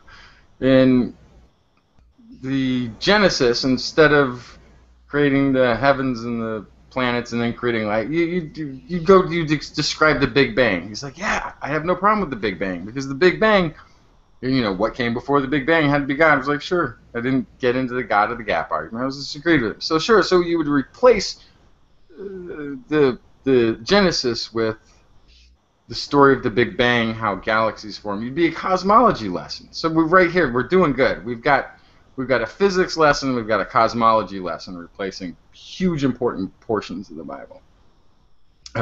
And Adam and Eve, we could do away with that, and we could replace that with natural history. We could go with Darwin, origin of the species, add some genetics, a little bit of epigenetics in there. We could tell that story. No, that's just a theory. I got really adamant about that because somehow that still had to be part of the story. He was like, well, that's just a theory, though. They even say it's just a theory. And I said to him, I was like, okay, either the two things are possible. Either you don't know what the scientific definition of the theory is, or you do know, and you're playing on a wordplay, assuming ignorance on my part of the difference between a scientific theory backed up by a lot of facts, and when people casually use the word like it's a hypothesis or they're just guessing. People who have a religious ideology are willing to deceive. This person knows full well the difference of saying it's just a theory and the theory of evolution and what that means.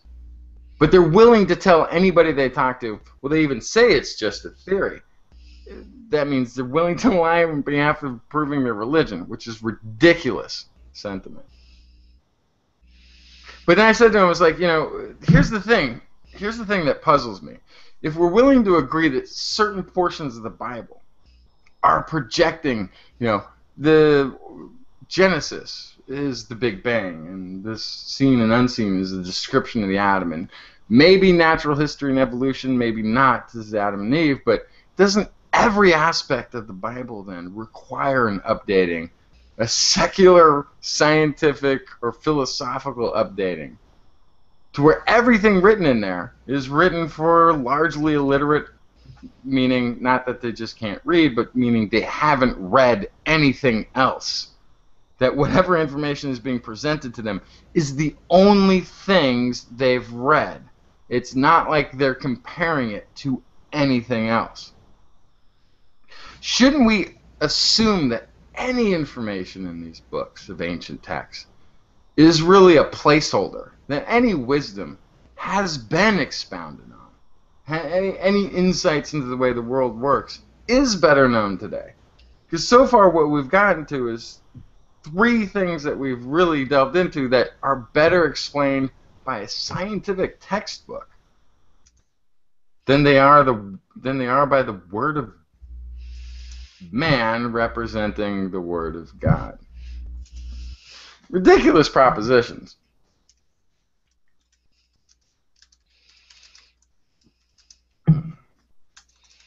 Reach out with the bosons. Mm-hmm. We'll carry the force. You have to work tomorrow. I'll let you go. You look really bored with my conversation. I'm just tired. I'm sorry for talking all religiously. I need to do this more often now. I need to get into more... I think you need to do it on Not a Science podcast, personally. Of course it needs to be on a science podcast. What better place to debunk religion? I mean, what better evidence is there that... Because okay, so Justin, yeah, if you want to become a science podcast that is more widely distributed, we can't really talk like this. I have to learn to not speak.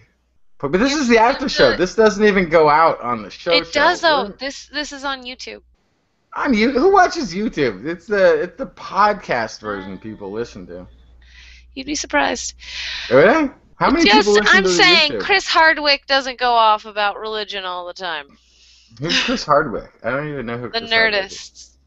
I don't even know. Oh, they're nerds. They don't go off about religion because they just don't have interaction with it.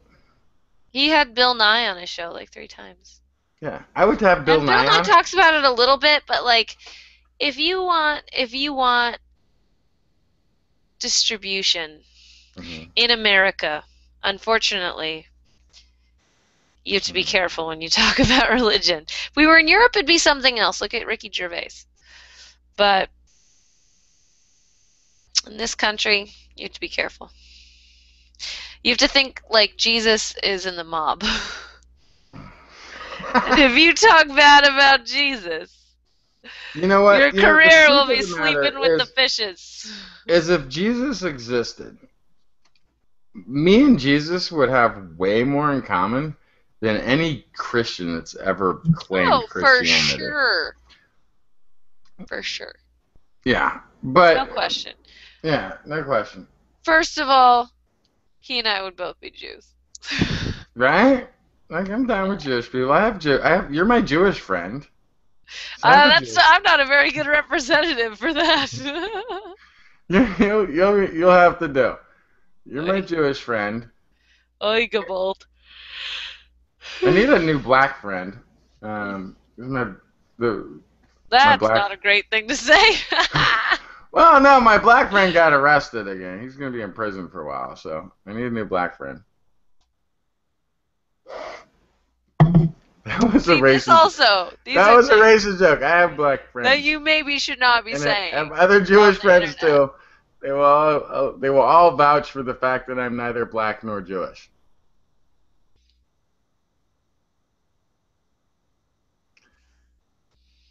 So we're not allowed. So this is also a problem. How can we not be having conversations of any shape or form at this day and age in America? Really? Because it's America. Wait, no. But do you think there is? Do you not like have HBO or something? Like, HBO's different.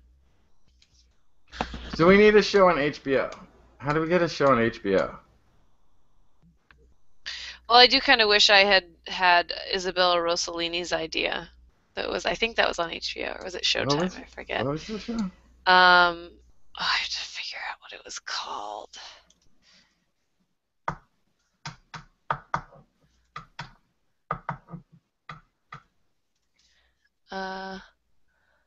Insider says I should treat religion or ancient texts just like scientific texts now. I mean, you read Darwin on The Origin of Life nowadays, you forgive him his errors. Green porno. That's what it was called. It was when she talked about animal sex. Nice. And she would dress up like the animal and talk about it. Insider, what? So you're talking about having a skeptical view towards religion the same way. It's not that you forgive. I'm not going to throw stones at religion to kill people. Okay, religious people to kill them for their beliefs. But I would like it if their beliefs that they don't believe, they would take out the Sharpie and cross that out, as we do in science. If something in Darwin's Origin of the Species is found to be bullshit, we call bullshit, and whoever calls bullshit first, whichever one of us calls bullshit first. Okay, stop swearing. We're gonna get a mature rating on YouTube. Whichever scientist calls blither blather on that particular statement gets credit for being the one that called blither blather and getting it knocked out of the Book of Science. If we had more people doing that with religion, I think the religions would be much tighter. The people could actually memorize their Bible because it would get a lot smaller. Do we need that whole section? Is that your fault or the Christians' fault? The so and so begot so and so begot so and so begot so and so. Oh my God! It goes on forever. I don't know. All this list of names, book of names. I've never read through the Bible all the way. You haven't? I've read it a few times. I've read Genesis. I've read Ecclesiastes. I've read Job. I've read a few things here and there. I have never read the whole Torah ever. Yeah, it's really not worth doing. I don't need to. No, you don't need to. I mean, because you're not following in a belief system that has anything to do with the Torah. Well, I mean a little bit, but not a whole. That culturally though, it's not a. Everything that I. Are you drinking as much as I'm drinking? By the way, I feel like. No, I've been drinking water. Oh, this is why our conversation isn't getting more fun. I had a concussion, okay? I drank 1 glass of wine with dinner and was drunk Oh wow. because of the concussion. And so I actually drank a cup of coffee before I started this show so I could sober up. That's wild. I need to give myself concussions more often because I spend way too much on alcohol. If concussions can make that more affordable, then. Oof, I have to go to bed. Okay, good night. Sorry for I'm ending the broadcast. irritating you It's all right. all night. I think we've hashed it out enough. I think we can put this one to bed for a We while. can? We can finally? You'll agree with me, finally, that there No, was I'm no... saying we can part ways on this discussion. I've told you what I think. It's not going to change until I get some sort of evidence one way or the other. And I don't think it matters what, like, I don't think it affects my actions in my day-to-day life. It doesn't affect any other beliefs that I have. I don't think it's hurting anybody. I'd be surprised, because you know where this whole conversation started? Where? When an Egyptian artifact was found in Israel. Okay. And you said maybe it was a gift to make know, up it was for a enslaving joke. my people. It was a joke. Well, You just made a racist joke. I did? When? Yeah. When? You said your only black friend was in jail. He is! Why? That's not a joke. Why is that? Wow. Why is that? Why is that? Why is that funny? I think also you could make a joke about something that doesn't exist. Like I made a joke about Inception today.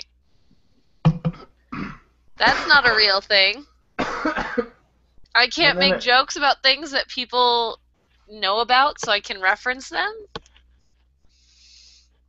I don't think just because I made a joke about the Egyptians enslaving Jewish people that means that I believe that story 100% or even that I believe it at all. Oh, okay. Finally, thankfully, we've reached that point. Good night, everybody. Oh my god. If that's really where all this came from, that's very silly. No, that is where this started, though. That's yeah, no, it's where it started, but that doesn't mean that, like, it was the cause for a campaign to save No, my I brain. wasn't trying to campaign about that. I was just, that's when I was like, yeah, but that never happened. And they're like, yeah, it was. It was like, then we both looked it up, and I was like, yeah, no, I'm right. And you were like, no, I'm right. And then we started this other conversation.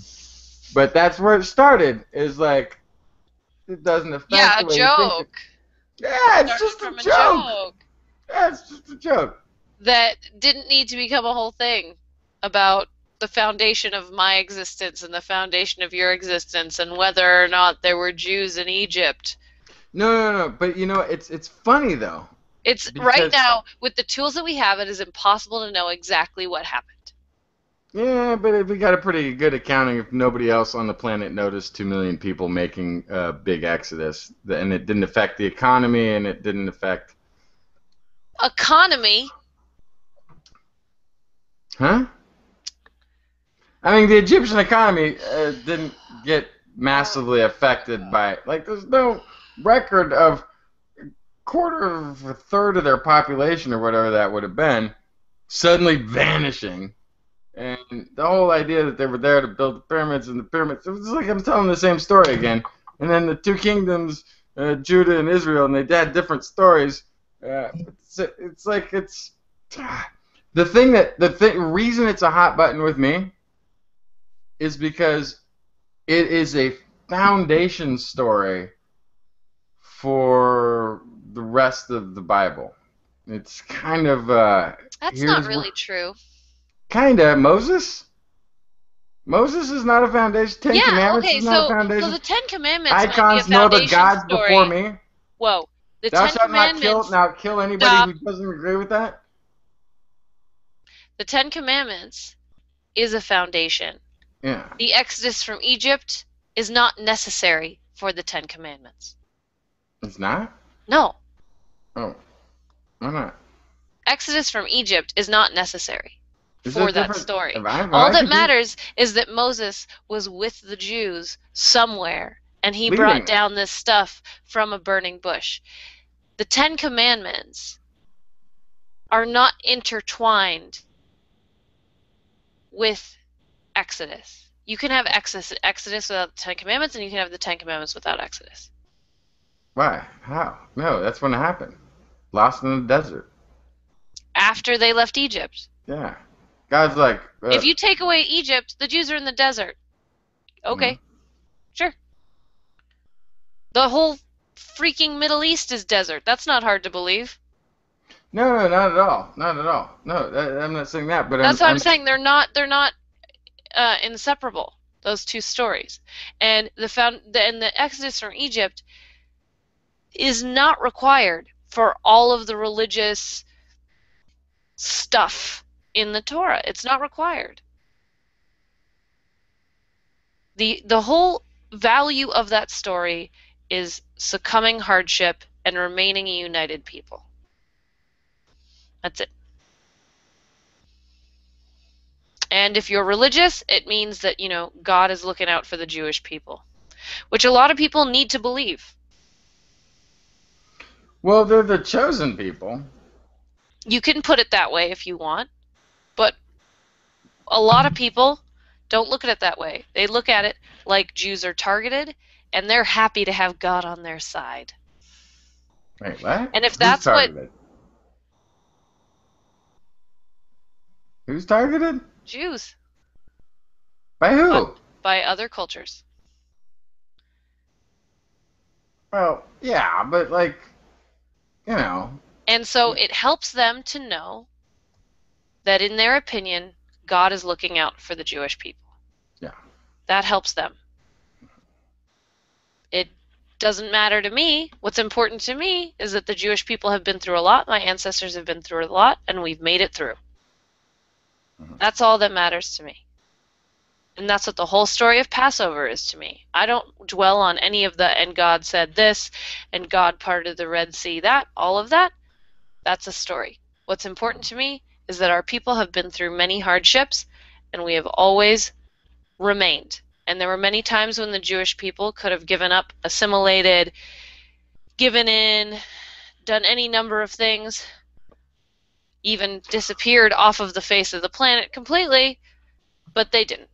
And that's what's important to me. I'm very glad for at least the amount of assimilation that is taking place, because if you were speaking to me purely in Hebrew right now, this conversation would not have gone on very long. Okay, but you can say that, and I could say I'm glad that you're not speaking in Latin. Latin? I don't know how to talk Latin. I was born speaking English. So was I. Yeah. So we're in America.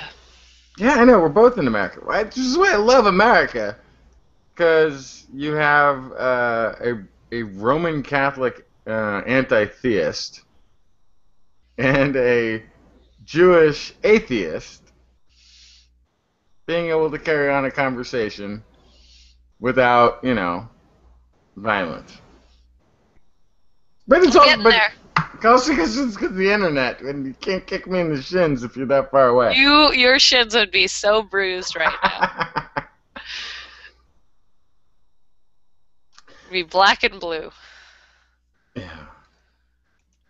Isn't that like?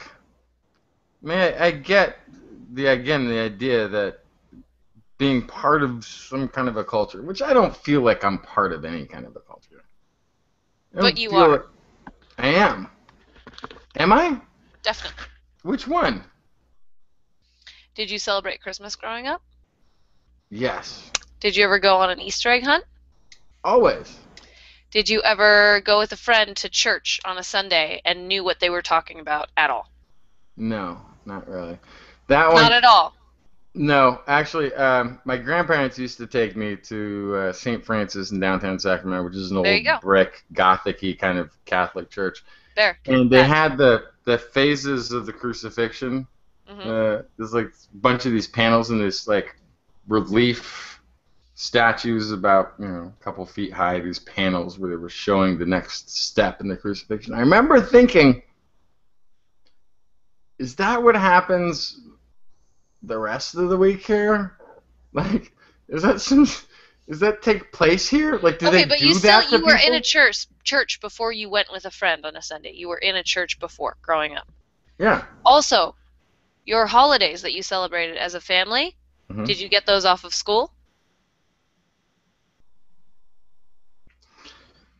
The holidays we've Like started. Christmas, like Easter.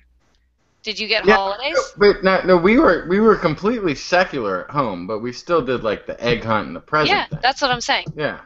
How Yeah, about yeah. did you almost every day have to answer a question about your identity and what it was like to live in a Catholic household? I wasn't in a Catholic household though. That would be a misnomer. So, But but that's what I'm saying. Did anyone ever ask you in intense detail what's it like about not to what celebrate Christmas Christmas? was? What it is Yeah. like to celebrate Christmas? Yeah. And No. why do you have a tree? And who's Santa Claus? I don't understand. Yeah. No. Nobody Did had you that. ever, at Christmas, not have a Christmas tree, walk into a store and go, "Do you have Christmas trees?" And someone went, "What's a Christmas tree?" No. This But is what I'm saying. You are I part did of have a this community experience. that I is did have supported in a nation where that is the majority. sort of, but I And it also is a had this different experience. experience Yeah. growing up like that than growing up experiencing what I was just describing. Yeah, culturally, And but that not is why religiously. Because culturally, here's no, this is what I'm saying. This is yeah. why culturally Jews have this tradition where they talk about sticking together as a community Sure. because otherwise it gets very lonely and very, very difficult. So my best friend, like this is like fifth, sixth, seventh grade, many years, he was my best friend. Catholic kid. He goes to church on Sundays. I don't go to church on Sunday. I did for like until I was like 4 or 5 or something. This story I was telling earlier. And we're talking one day, and he explains he believes in God, and I'm like, really? That's weird. He's like, what do you mean? I was like, God does. What's God? Like, I don't even get it. He's like, well, God is always around. Like, God's presence is always around us. I was like, okay, dude, we go to school together. We're in the same class. We spend, 7 hours in school. You and I, we're on the playground playing it. There's no God. We hang out after school like 3 or 4 hours after school. So my assumption is like maybe God shows up like at the dinner table, but I've had dinner at his family, so no, God's not there. Like, where is he running into God? Like, I don't ever feel it or see it or think it. How has he got this God thing in his life when I'm around him all the time that he's awake? And I have a completely different experience of I don't have any inclination that there's any of this God thing happening. So I get the fact that the cultural differences aren't there because we followed the basic holiday ritual-y stuff. But there was no cross or Jesus in our household. I mean, you wouldn't have found the Bible, but you would have found Nietzsche, you would have found Socrates, you would have found a lot of secular philosophers on the bookshelf, and who are much better at articulating uh, humanity, its position in this planet, and morality and everything else through Kant or whoever. Actually, I think Nietzsche is even a better moralist than Kant. But that's that. I mean, I came from a stupidly, just retardedly intellectual household that we did Thanksgiving too, and it's not like we really were pro-pilgrim, right? Like,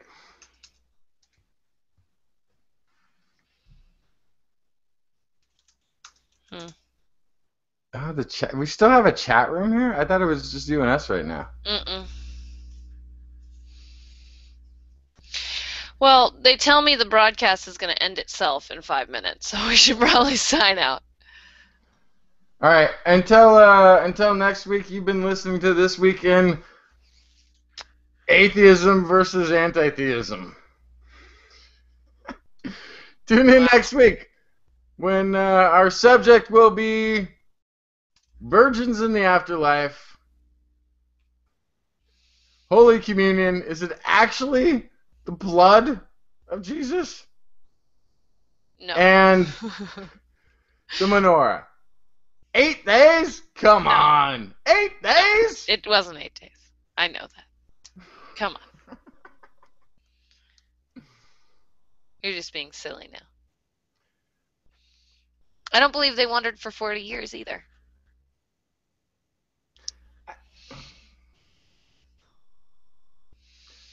I honestly believe that all of it, and I mean all of it, was written by writers who knew that their audience hadn't read anything else before. And they still failed to make it simple, direct, and an original. It started with oral tradition, so it's like a game of telephone. It gets more complicated and elaborate with each new telling. Right. And it got told 100 times before anyone put a pen to paper. Exactly. So it's wrong. We know it's incorrect. It's elaborate. It's elaborated. It comes from somewhere real, but what you're reading is not 100% the truth. Right. I never said it was. Right. No, absolutely. And they could have given it. God had come down. He could have given information to China, which was literate at the time, which had language. It had the written language. It was very literate language.